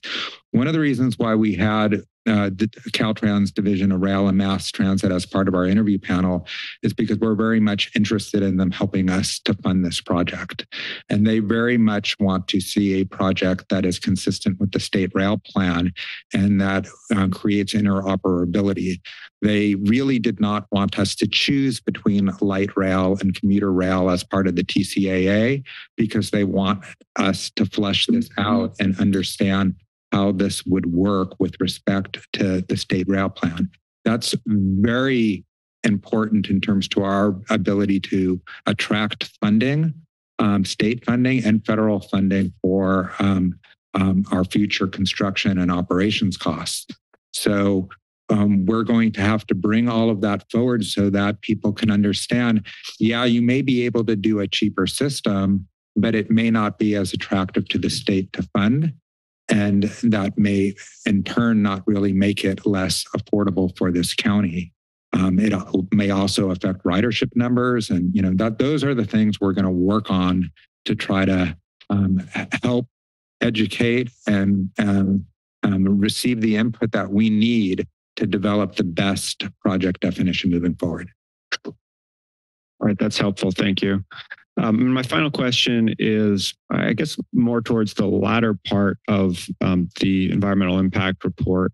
We heard, I mentioned that Contra Costa is looking into putting some automated vehicles on their streets, and we've heard from the public about that. I'm curious if we get to the end of this and find that Transit Plan A rail is not going to work, are we providing any space for Transit Plan B whenever that would come along in the future? Or is that just a whole nother planning effort that we would have to look at in the future? With the environmental impact report, as we look at alternatives, is it going to be pretty much rail project or no project, or would there be other options considered? So we spent the time to do an extensive transit corridor alternatives analysis to determine the best type of transit on the rail line. We consider this a form of pre-scoping the project. those other alternatives were looked at as part of the TCAA. At this point, it's a rail project. It's either rail or a no build. And this commission is ultimately the decision makers. And we're doing this in an iterative process with several tasks and decision points along the way. If the commission wants to change direction, that's the prerogative of the commission, and staff will follow that direction. But at this point, we have defined this project as a rail project moving forward on the rail line with the trail adjacent to it. Okay, thank you. I had one other response to Commissioner Johnson's questions that I didn't get an opportunity to respond to. I mean, Commissioner Johnson is correct in that rail transit projects right now, or rail operations right now, are down. The ridership is down significantly. The article he referred to about Bart looking at a death spiral analysis, I read that article. It was important information to understand. That was their worst case scenario. They looked at, okay, if and when we lose COVID funding, if ridership doesn't come back, what are our options? And they looked at several things. That was only one of them. It made good headlines. So it was the headlines of the story. Of course, you know, the rail transit agencies are concerned about ridership, and they're looking to the state and lobbying to the state and federal government for additional operational funds. I do not think the state and federal government have given up on rail. The state just had a huge budget surplus, and as part of that surplus, they augmented several programs, including the Transit and Intercity Rail Capital Program. That augmentation created this $150 million fund that we can apply for project development. That didn't exist last cycle. It was not very easy to get funding for an environmental document.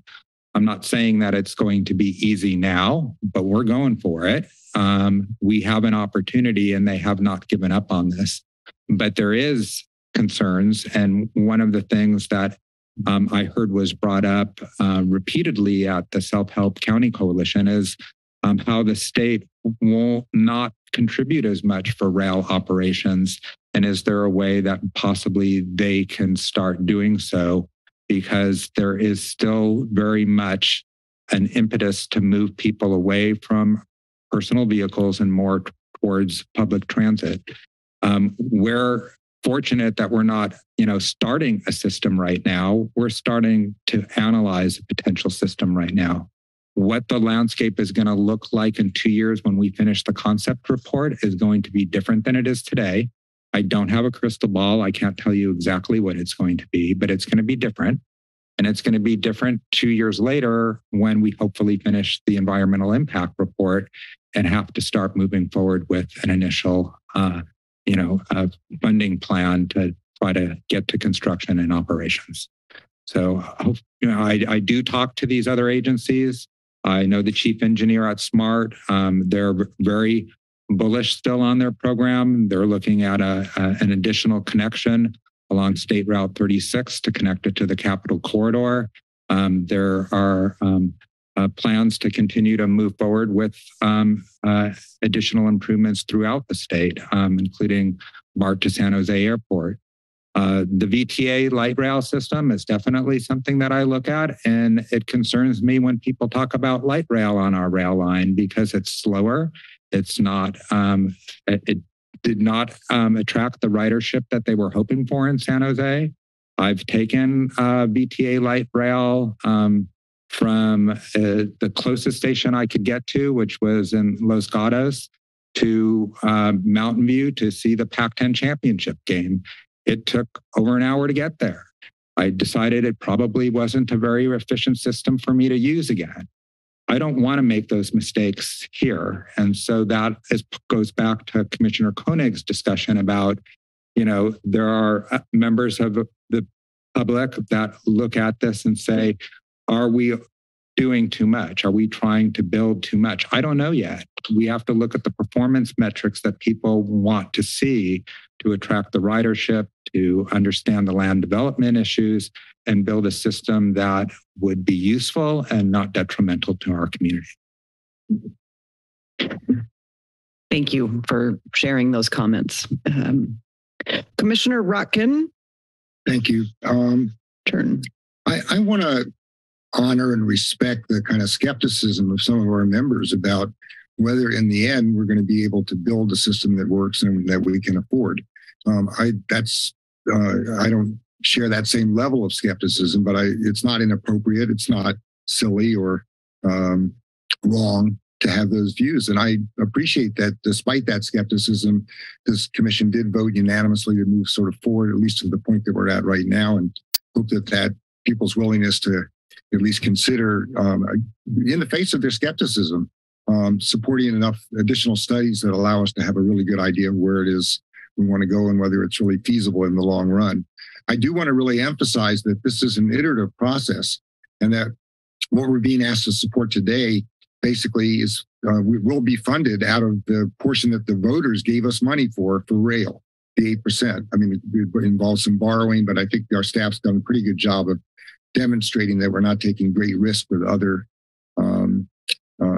projects within the Measure D funding structure.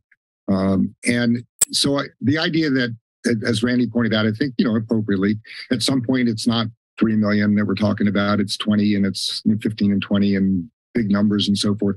But that's not the decision that's in front of us today.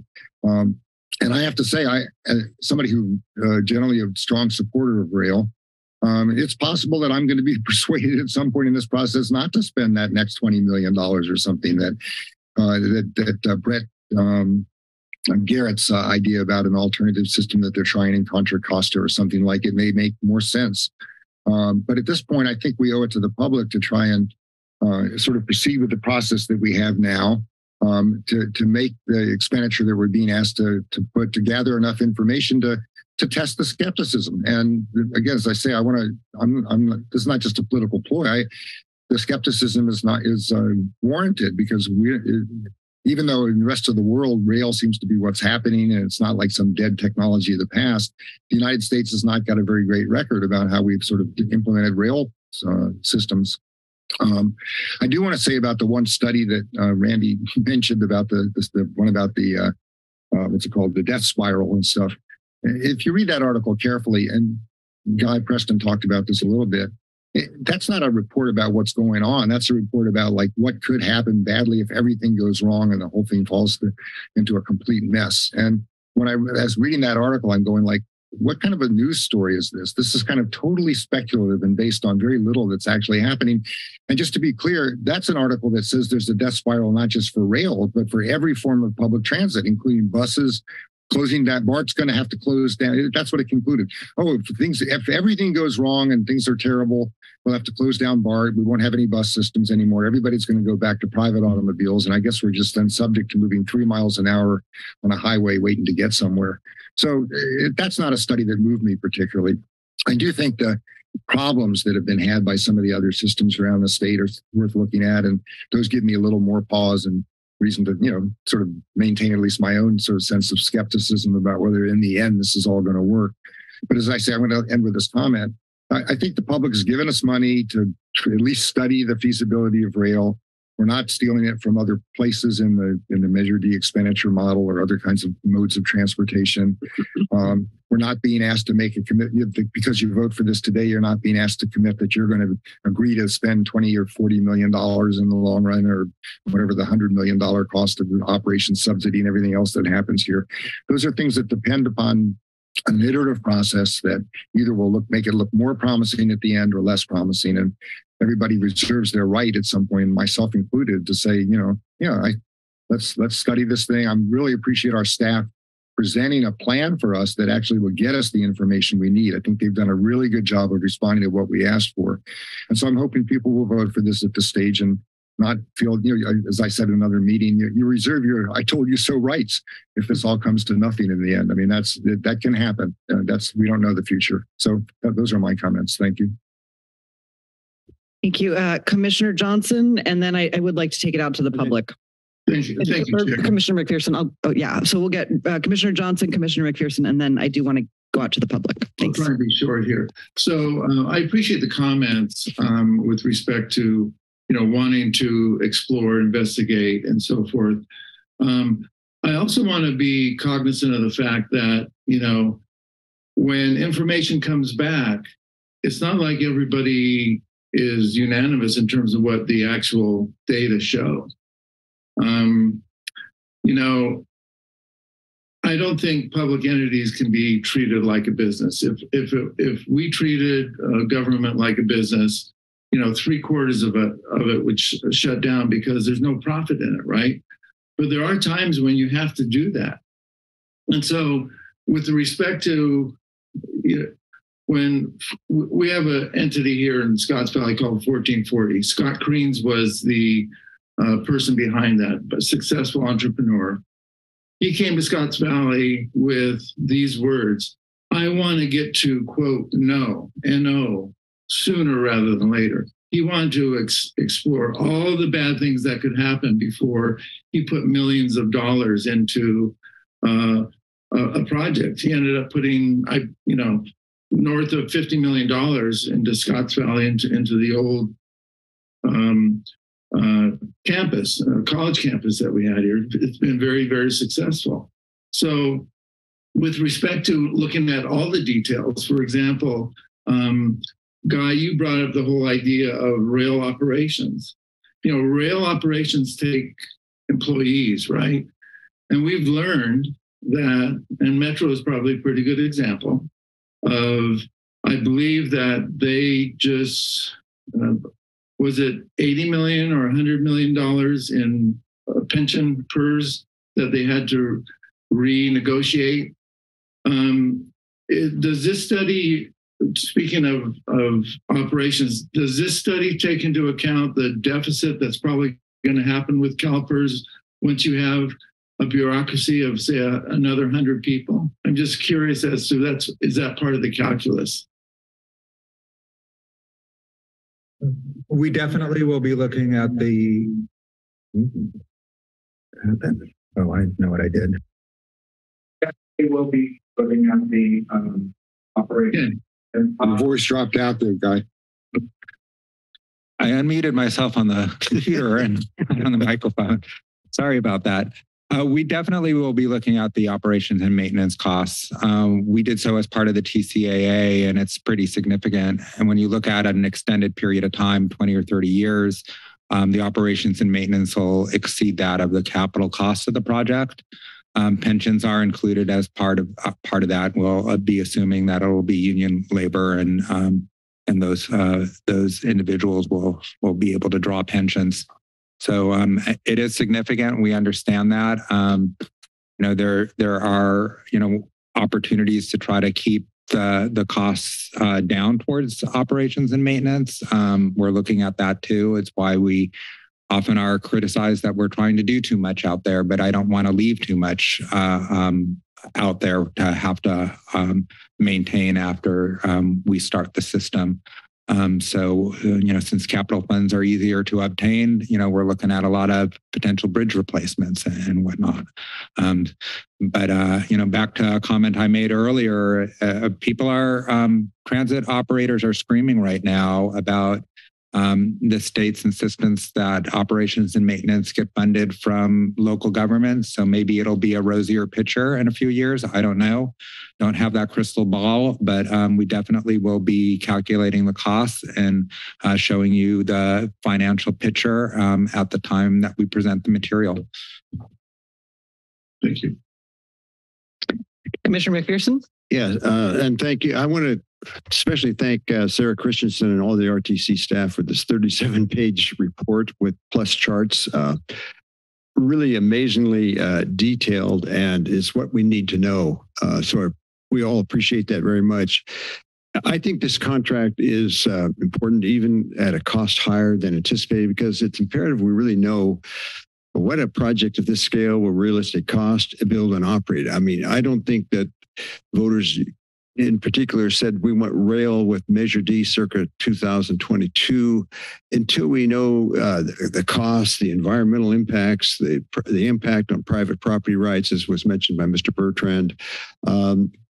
So without an EIR, which identifies in real time all of the challenges that and costs we're going to have, I don't think we have a clear choice of whether or not passenger rail is feasible in Santa Cruz County or affordable, despite the community rhetoric on both sides. And we had plenty of it earlier this year, of course, on Measure D. So I think having a scope of work on the shelf will put us in the best possible position to qualify for state money to do an EIR. So I'm going to be supporting this recommendation. And I want to thank the staff for getting this comprehensive report. It's going to put us on track, excuse the pun, to decide really what we should be, or how we're going to make that decision, and what give the public a more clear input and information on what this is really going to cost. And like I said, in a money sense, an environmental sense, and a property rights sense. I think those are clear and important issues that need to be more thoroughly addressed. Thank you. Thank you. Okay, I'm going to now take it out to the public for comments, and I will start with members of the public who are in the chambers. And I see a member coming up, Sally Arnold. Welcome. Thank you. This has been a really interesting conversation, and it's had me scrolling for data on my phone while you were talking. And, you know, obviously financial concerns are reasonable and appropriate for this group to consider. I really appreciate that both Ms. Christensen and Mr. Preston have been very clear about how there's a certain order of operations. You can't find the price of something if you don't know what the thing is yet. And so I really appreciate the thoroughness in which they're proposing this, be approached. And I've been looking at the American Public Transit Association for some kind of economic facts about public transit that sometimes get, we think about the money we're spending within the RTC budget, or the state or federal money, but we forget that there's economic benefits to those investments. And I'll just read a few. Every dollar invested in public transportation generates $5 in economic returns. Every $1 billion invested in public transportation supports and creates approximately 50,000 jobs. Every 10 million in capital investment in public transportation yields 30 million in increased business sales. Every 10 million in operating investment yields 32 million in increased business sales. And an estimated 39 billion of public transit expenditures flow into the private sector, through contracts and things like that. Home values are 24% higher near public transportation in other areas. Hotels in cities with direct rail access to the airport raise 11% more revenue per room than hotels in cities without. I mean, I could just keep scrolling, but I just want to point out that you're talking about an investment in our community. It is a public service, but there's also going to be economic returns, and we just need to think about the big picture. And I really appreciate everyone's thoughtful care today, and I hope we're going to get a positive vote on this issue. Thank you, Ms. Arnold. We have a number of members from the virtual world who have called in, and so I'll start with our first caller, Marie Fontes.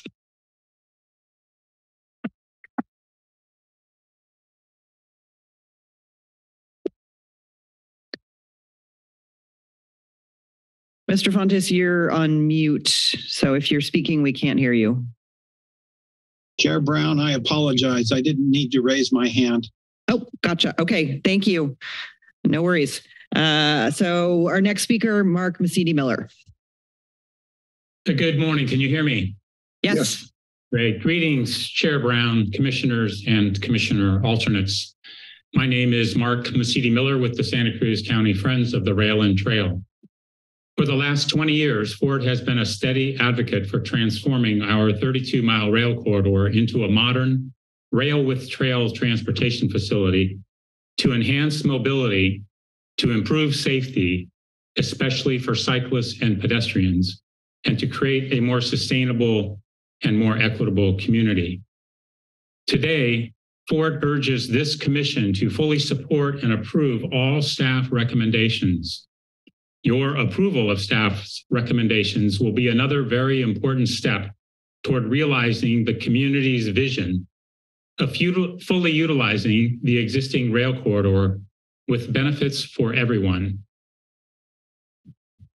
While many folks think of this effort as focused on the implementation of passenger rail, Ford appreciates that approving staff's recommendation will also move the preliminary design and environmental documentation needed to complete all remaining segments of the rail trail.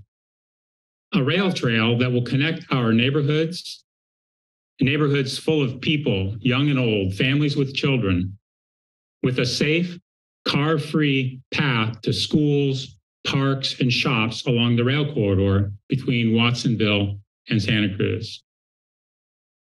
Regarding ridership recovery, every market is different. LA is receiving a third more transit ridership than the Bay Area. You know, Santa Cruz is its own unique market. Metro just told us that they're on track to do a phenomenal recovery of COVID from their COVID ridership. So we urge you, let's move forward. Let's gather the facts. Let's keep everyone moving forward. Thank you. Thank you. Our next speaker is Judy Gittleson. Good morning, commissioners. Can you hear me okay? Yes, we can. Thank you. I am a Watsonville resident, train enthusiast, and one of the over 70% of your voters, your constituents who voted to support keeping the tracks. I am thrilled with the progress you're making, and I wholly support approving the staff recommendations. I have 3 questions. In the 2016 Measure D, was the preservation of the branch line, was that, I heard the talk about how money moves from one pot to another, but was money for maintaining especially the trestles and the tracks, was it taken away from the train money? That's one question. And then the other question is, how many of you rode that TIG-M demonstration train last year? It was amazing. It was quiet. It has 0 emissions. And from my understanding, that train could be in place for $1 million a car or something like that. Anyway, don't quote me on that, but I just think it's fantastic. Sarah Christian, your report is fantastic. Can the public access that report? And then I think that this period of climate change, of increase of population, I think that the ridership analysis, it will just, we will be so happy to not be spending an hour and a half coming from Santa Cruz to Watsonville on Highway 1 with this as an alternative. So I am thrilled. I think it's feasible. I think there is a bright future for rail. I think Santa Cruz County can show the world how it can be done. And I wish you the best. And I wholly encourage the acceptance and approval of this staff report. Thank you. Thank you, Ms. Gittleson. And I am just saving questions for the end if there are questions that that come up during public comment.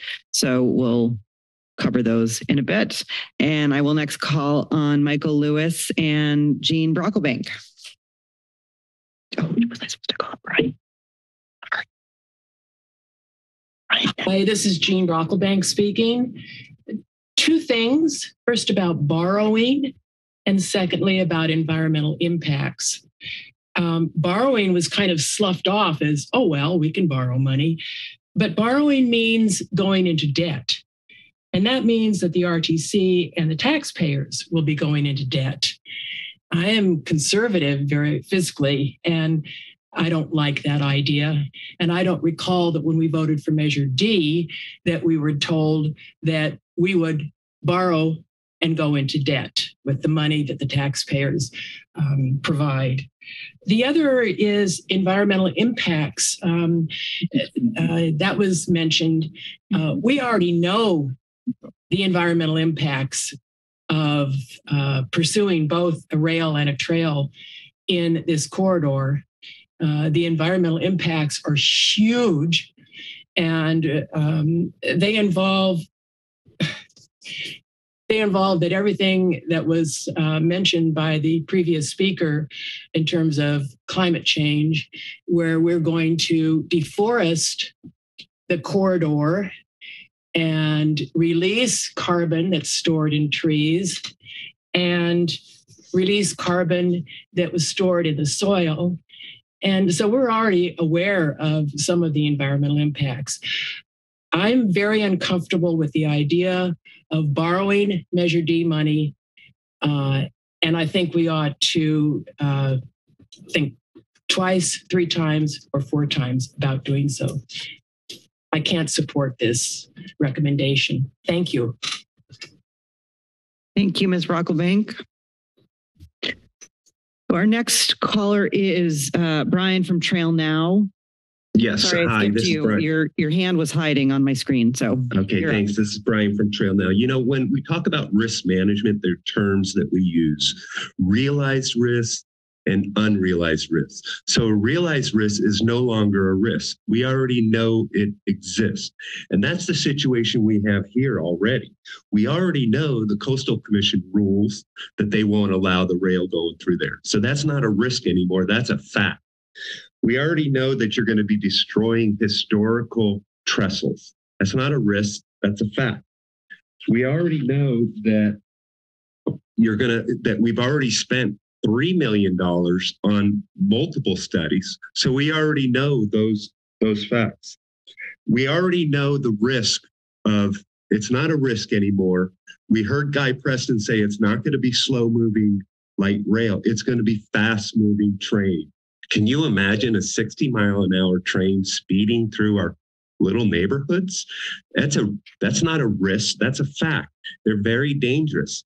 We already know it's a fact that the Coastal Commission will not allow the fencing that will be required. So when you put this rail in, you're going to be required to put big walls up, big fencing that's going to separate the beach from the public. And the Coastal Commission is not going to allow that. So you keep saying that we need to spend the money to understand the risk but we already know it. They're not risks. They're facts. So I think we all need to step back a little bit and say, is it worth the $7 million? It's not $3 million, the $7 million commitment. So I think you need to go back and start what I heard Supervisor McPherson suggest is go to the Coastal Commission and ask them the likelihood that this will happen.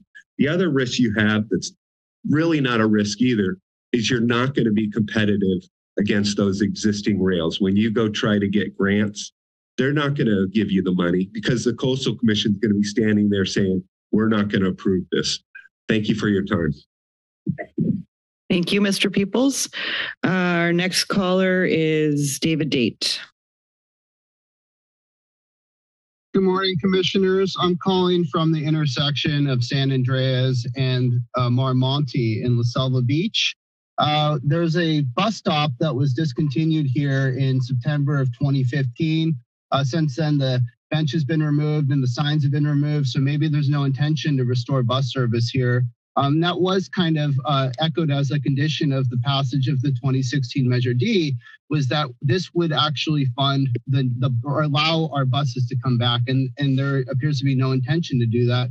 There's a pothole swarm across the street here. They're full of water. There's cracks in the road, so the rain is permeating into the base rock and causing unspeakable amounts of damage to the base rock on the roads. I'm a half mile from the Manresa washout that Brian just mentioned. Can this commission honestly say that we're in a position to invest millions more dollars in a study of trains when it's so clear that our county roads and our transportation infrastructure are in complete shambles?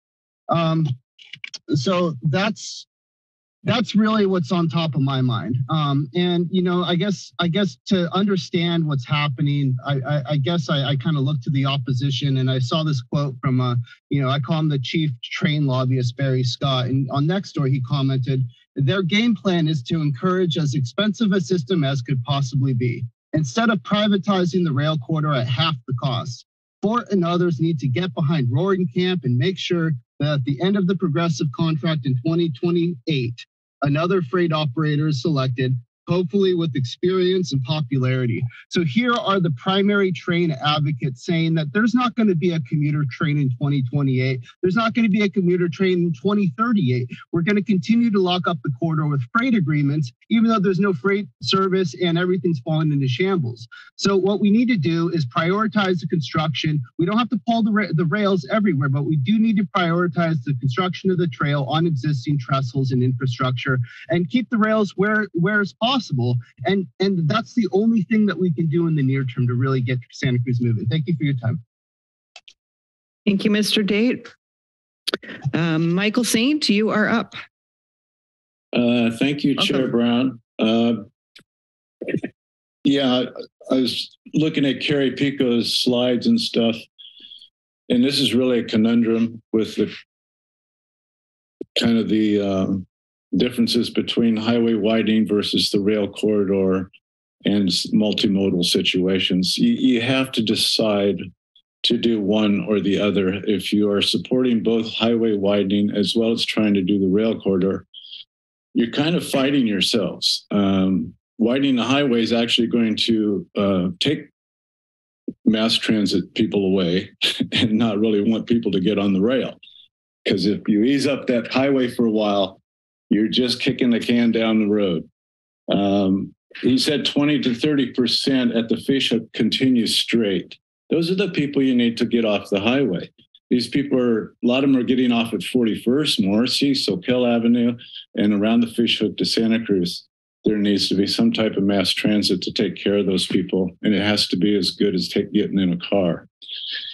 The main thing, it's kind of simple. I try to simplify things. You need to get the people out of their cars.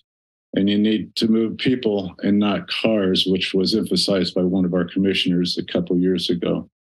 You know for sure that what won't work, and in the future, it's been proven over and over again, been studied ad nauseum, that widening the highways will fail. You don't have a problem putting $1 million or $500 million into widening infrastructure for cars, but you're having a problem putting it on the rail. That's the issue. I mean, it's as simple as that. Also, I wanted to talk during the Caltrans thing about safety. Well, it's nice. They have good thoughts about having meetings and safety and CHP. But if you take people out of cars, put them on mass transit, your safety problem is taken care of.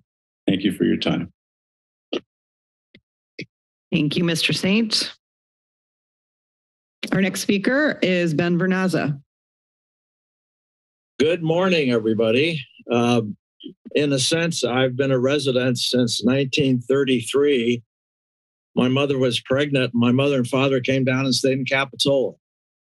But that's not my reason for talking today. I have been a resident since 1967. Now, you're taking from Metro and highways, which is part of the expenditure plan. And the ordinance, I'm reading from the ordinance now, the ordinance and expenditure plan may only be amended if required by the following process set forth in section 180-207 of the Public Utilities Code. 1, initiation of amendments by the authority reciting findings of necessity. 2, provisions of notice and copy of the amendments provided to the Board of Supervisors and City Councils in Santa Cruz County. 3, the proposed amendments shall become effective 45 days after notice is given. Amendments shall require a 2/3 vote of the total membership of the authority. So I think you better take a look at that to see if that's applicable in this case, since you're taking money from Metro, you're taking money from highways with the probability or possibility, maybe that's a better expression, of having a problem later on. And if you haven't have a 2/3 majority to go ahead with this, then that may be very well be a problem. Thank you very much. Thank you, Mr. Vernazza. Our next speaker is Equity Transit.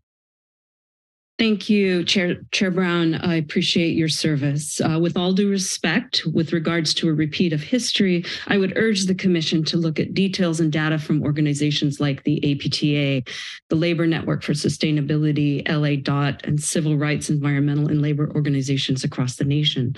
The research is clear. Public transportation is a critical lifeline for many in our community, and it is a critical way to mitigate the ongoing systemization of racism and classism in this country, due to the destruction of our once great public transit systems under the forces of an automobile-centric industries. You can see some of the links to these resources and data available at equitytransit.org. Somewhere around 20% of our entire national and local populations depend on public transportation in order to access essential life opportunities, jobs, education, important community and civic activities.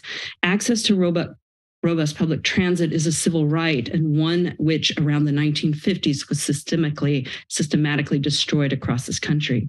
Underserved members of our community remain stuck, unable to access opportunities because of the disconnect and lack of awareness of a wealthier, mostly whiter contingent of our population that holds most of the power in our governmental systems.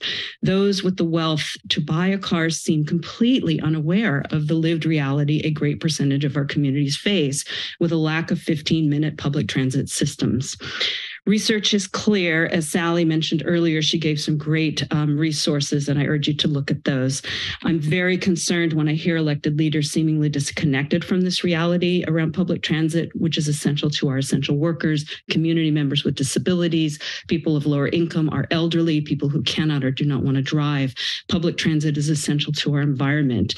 I'm just going to skip forward. We all pay into this extensive system. Unfortunately, a majority of the members of our community who require and need and rely on public transit are unable to afford to come to these meetings. And so I speak on their behalf. Thank you very much. Thank you, Ms. Faulkner. Our next speaker is Saladin Sale. Welcome. Good morning. Can you hear me? Yes. Thank you, Chair Brown, commissioners, alternates, and RTC staff. My name is Saladin Sale. I live in the city of Santa Cruz. I want to voice my support for the staff recommendations for this agenda item. Acting today to take the next steps in moving this investment in the long-term quality of life in Santa Cruz County forward represents the very best of long-term thinking.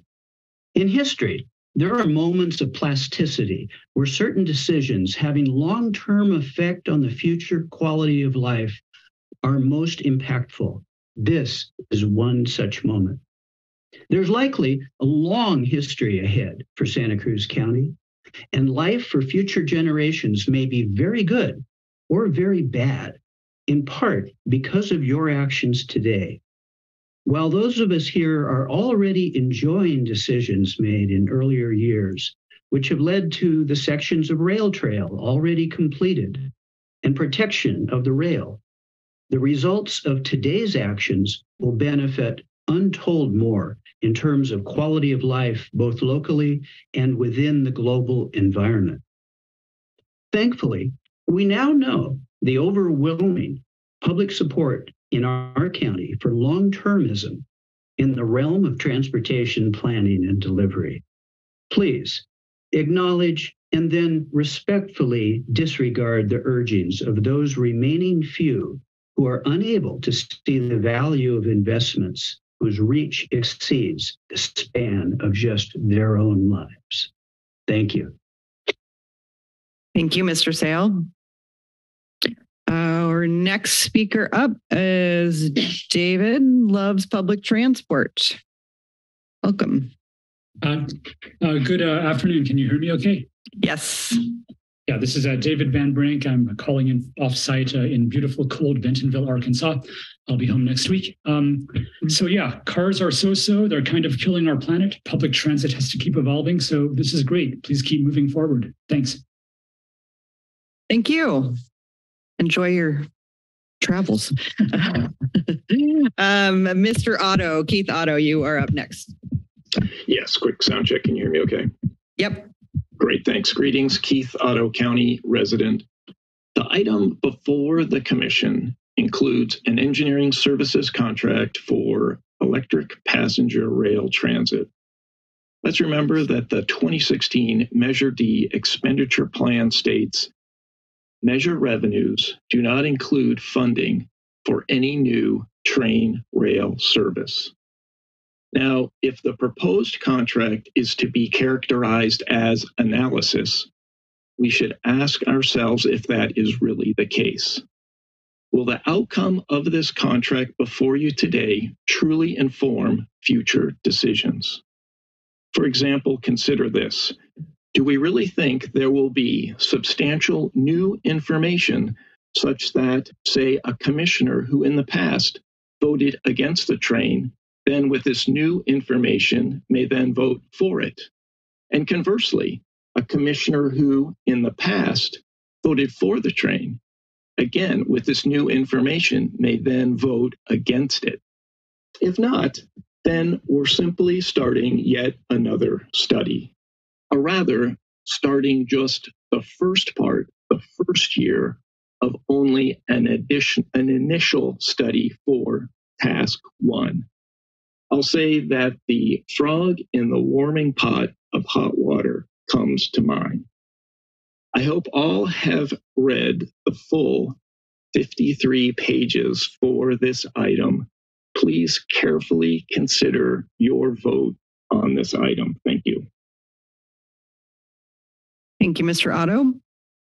And it looks like that concludes our public comment on this item, item 20 on our agenda. And so I'll bring it back to the commission for deliberation and action with the staff recommendation. Second. The second.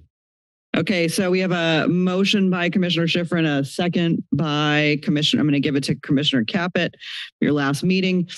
And ask for any additional comments with the just a reminder that our question and answer portion of this agenda item did involve a lot of comments. So if we could keep them short or additions, we'll go ahead and call on Commissioner Koenig.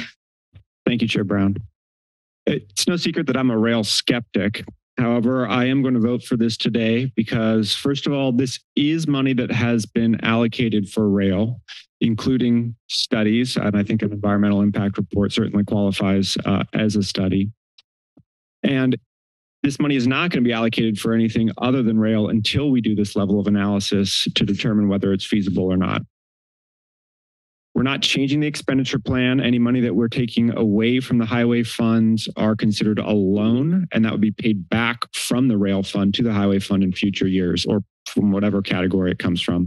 And also in regards to going into debt, this is not a case where we're borrowing money from someone else. We're just talking about moving money from one category of funding to another on a short-term basis, but that money would ultimately be paid back.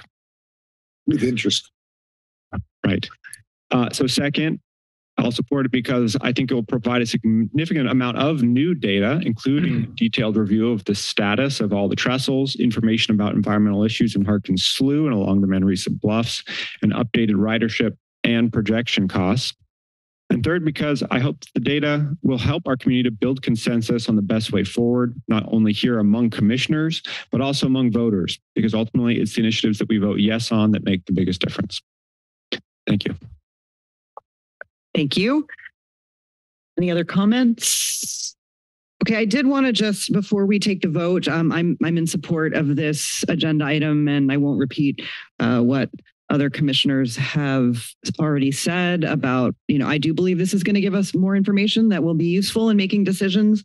And I wanted to make sure, though, that the kind of questions that came up that can be answered that we could speak to. And what I heard mostly as I was taking my notes was questions around the funding pots and the question about borrowing against Measure D prospective revenues. And we have discussed these items in great detail on more than one occasion. And I imagine we'll continue to have those in-depth conversations as we make decisions about potential bonding and moving moving funds or borrowing from different pots of funding. But I did want to just ask for clarification on a point that one caller made, Mr. Vernazza, about our clarification on the amendments language, and make sure that I imagine you've got something that you can share with us to make us comfortable about that. If we were permanently moving funding from one category to another, that would require an amendment, or if we were adding a project to a category or something to that extent. And that's all spelled out in the referenced code that he mentioned. We have done that one time. We added projects to Highway 1 category, and we went through that process. Interprogram loans are a mechanism to deliver projects. The money is being paid back, as Commissioner Koenig noted, with interest. So there is no need to amend the expenditure plan for that purpose. It's covered also in our strategic implementation plan. The policy is spelled out in the staff report. Bonding also is section 10 of the ordinance. So we can borrow outside of the measure itself, and that is anticipated as we continue to receive grants for various programs moving forward. Thank you. I just wanted to make sure that was clear for members of the public, since it did raise a potential question in people's minds. So I will go ahead and then I did actually want to just say one more thing about this question around funding and the scarcity and the kind of the idea that taking money from one pot means that we're not able to spend on others. And so, I get that that's a very significant concern, and I take that very seriously. But I also want to just remind us that some of these expenditures that we're making, and hopefully all of them, will actually generate not just the kind of economic benefits that we should be thinking about, the multiplier effects, but we'll be able to draw down significant dollars. And we've talked about that. But I just, in my conversations and kind of when I put it all together, I feel very, very confident that our RTC staff, our team, is equipped to make the best decisions in this planning process to help us draw down additional funds to be competitive in funding grant funding rounds. And so I do think that while those concerns are very legitimate, we should also be thinking about these opportunities as well to bring money into our community. So I just wanted to add that, since it hadn't been said explicitly. And with that, actually now I do see a few more hands up. Sorry to get the comments started. I will call on Commissioner Caput and Commissioner Hurst, and hopefully we can take a vote soon. You bet. Anyway, you can hear me, right? Yes. Okay. Basically, I'll make this quick. The voters made it very clear that they want us to go forward with looking at the rail and all the options. To vote no, really, for our commission here is really not an option. We're basically saying the voters didn't know what they were voting on. The voters do analyze when they go to the polls, and they read a lot of information. They know what they voted on. And for us as a commission to say that the 28 or 29% that don't want us to go forward were correct, and the 72% were incorrect. We really can't do that. Even if you don't want to have rail or even pursue it, to vote no and be on this commission, to me, is just it seems like it would be a slap in the face to the voters. So thank you. Thank you, Mr. Caput. Mr. Commissioner Hurst, you're up. Thank you very much, Chair. And I want to thank staff for a very well-prepared agenda today. I know that there's always apprehension by the public, and there's certainly fear and self-interest showing as well. But let's all think about the future and safety and equity and connectivity and really getting people moving. And so that should be our job. Let's get people moving. Thank you. Thank you, Commissioner Hurst. I will now call for a vote on this item. Commissioner Bertrand? I approve. Commissioner Sandy Brown? Aye. Commissioner Hurst? Yes. Aye. Commissioner Randy Johnson? No. Commissioner Koenig? Aye. Commissioner Quinn? Yes. Commissioner Schifrin? Aye. Commissioner Caput? Aye. Commissioner McPherson? Commissioner Parker? Yes. Commissioner Kristen Brown? Aye. Commissioner Rotkin? Aye. The motion is approved with 1 no and then yeses. Right, thank you. We will now move on to item 21. This is a construction contract award for the Pajaro River Bridge Rehabilitation Project along the Santa Cruz Branch Rail Line, and Senior Transportation Engineer Sarah Christensen will give us a report on this as well. Busy day. You know how to take a picture on the iPhone? Thank you, Chair Brown. Screenshot. Commissioner Hernandez, did you have a question? Okay, gotcha. Sorry. Okay, thank you, Chair Brown. This item is being recommended to the Commission today to award this construction contract for rehabilitation of the Pajaro River Bridge. No PowerPoint, thank goodness. We've had enough trouble today. As you may remember, we advertised this project earlier this year. Staff recommended rejecting the one bid that we did receive. The bid was very high, much higher than the engineer's estimate. It was $1,709,470. The Commission directed staff to reevaluate the scope of work and try to re-advertise a more competitive construction contract, which is what we did. So we found, after talking to a few contractors, there was a lack of interest due to the specialized work. We developed a scaled down scope of work. We removed some of the specialized work. The timber work seems to be really a niche. And so we removed basically all the timber replacement work. We do have some pile banding, and that's about it for the timber rehabilitation. And so we put this project back out to bid, and we received one single bid. This one was much more competitive. So it was $287,885 from a contractor called Eurostyle Management. This amount is under the engineer's estimate, and staff recommends accepting the bid and awarding the contract. And that concludes my staff report. Thank you, Ms. Christensen. Are there any commissioner questions? Okay, I don't see any. So we'll ask if there are members of the public who'd like to speak. I see Mark Masidi Miller is up first.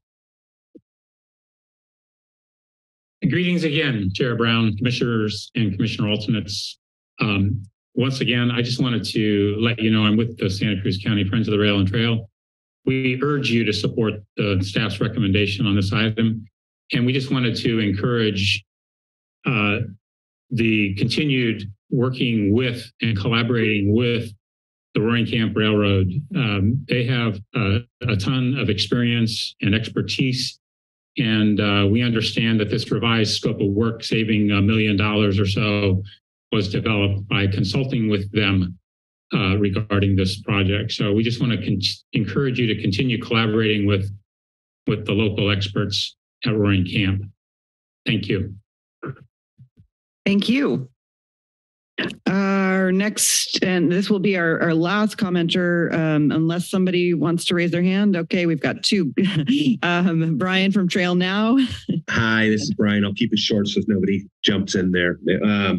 So the interesting thing to note here is that the CPC has a short line railroad improvement fund. And you know why they do that is because short line railroad is not a very good business. The profit is very low, and we've seen that with Progressive Rail trying to leave. So I guess the question would be, as staff, we're not getting the freight volume reports out. Can we get more of that information to understand, when us taxpayers are supporting a short line operator that really isn't a very good business?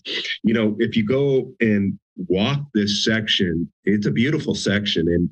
And if we were to connect that as a trail and even a access road, it would be phenomenal for Watsonville. There's a school right there. It really separates the neighborhoods. I watch people and they have to walk across this crinkly old trestle. And it would be very good if our community, the Watsonville community, had this as an access road and a trail.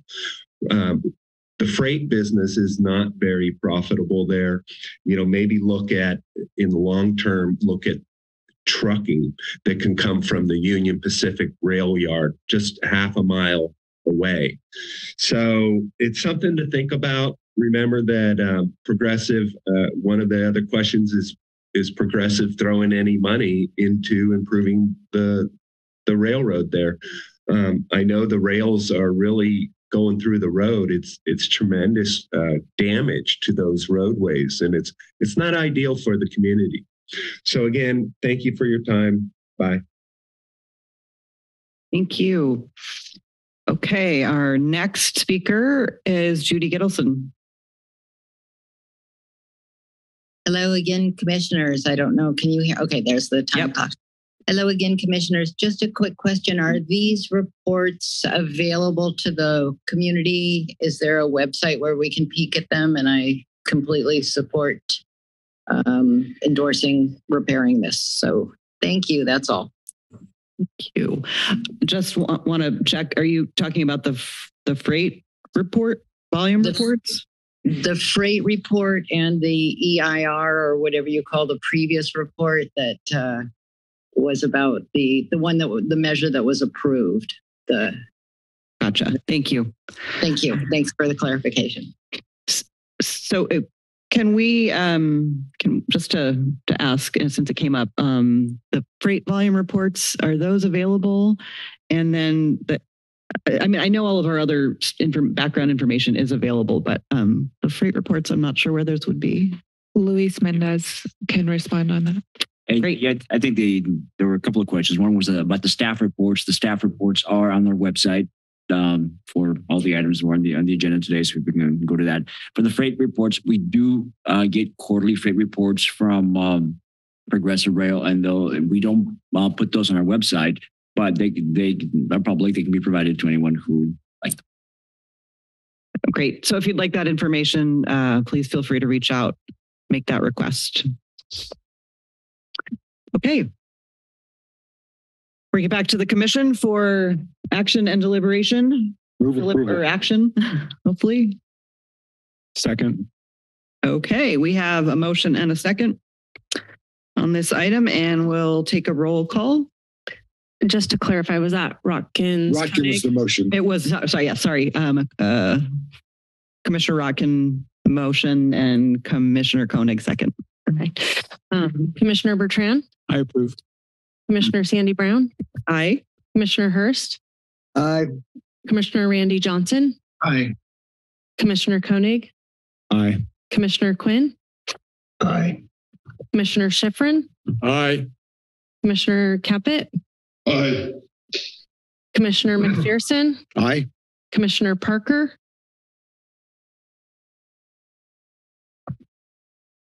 Commissioner Parker, you might be muted. She may be, or she looks like she's gone. She might be gone. I don't see her picture. Yeah. Commissioner Pegler? Aye. Commissioner Kristen Brown? Aye. And Commissioner Rotkin? Aye. The motion passes unanimously. Thank you. So our next item is 21A, items to be discussed in closed session. I'll ask Mr. Mattis for a report on those items. Thank you. We have this one closed session item covering 3 properties and the potential for real property acquisitions. And we do anticipate that there may be a report out of closed session as well, too. Yes, thank you. So just to, for other commissioners' benefit, for the report out, we won't need to all come back for a public action. We'll just report out so you and I can come back. The staff and the chair can come back and report out if there's a reportable action. And do we have an email with the Zoom address for this meeting in closed session? Yes, we did receive, or I did, a message. And I can forward it to you now. Anybody who needs it, I can forward it.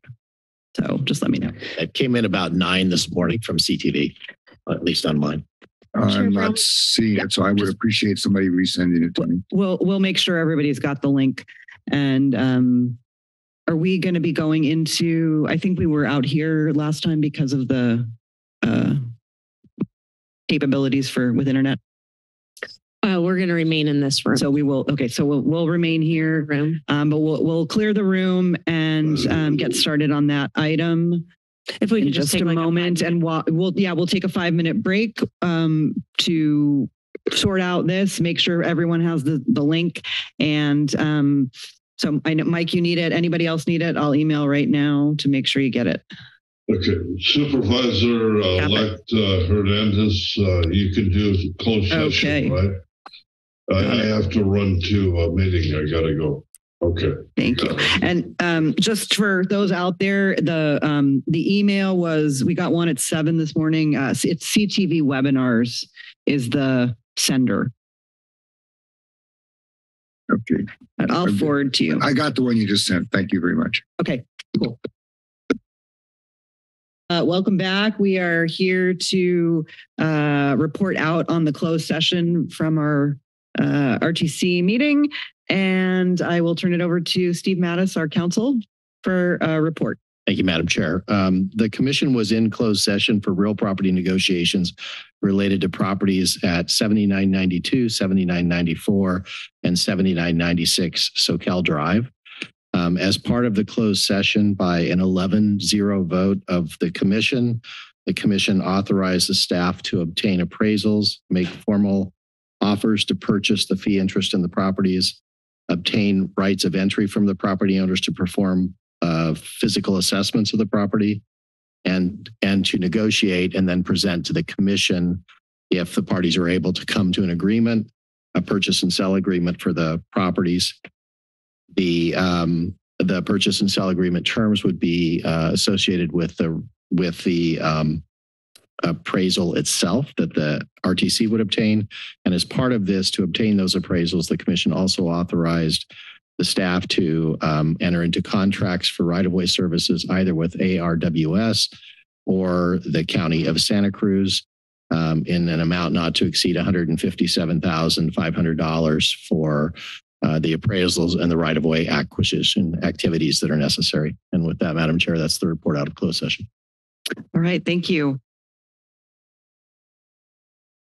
So our final item is 22C, next meeting. That will be our next Regional Transportation Commission meeting, scheduled for Thursday, January 12th, 2023 at 9 a.m.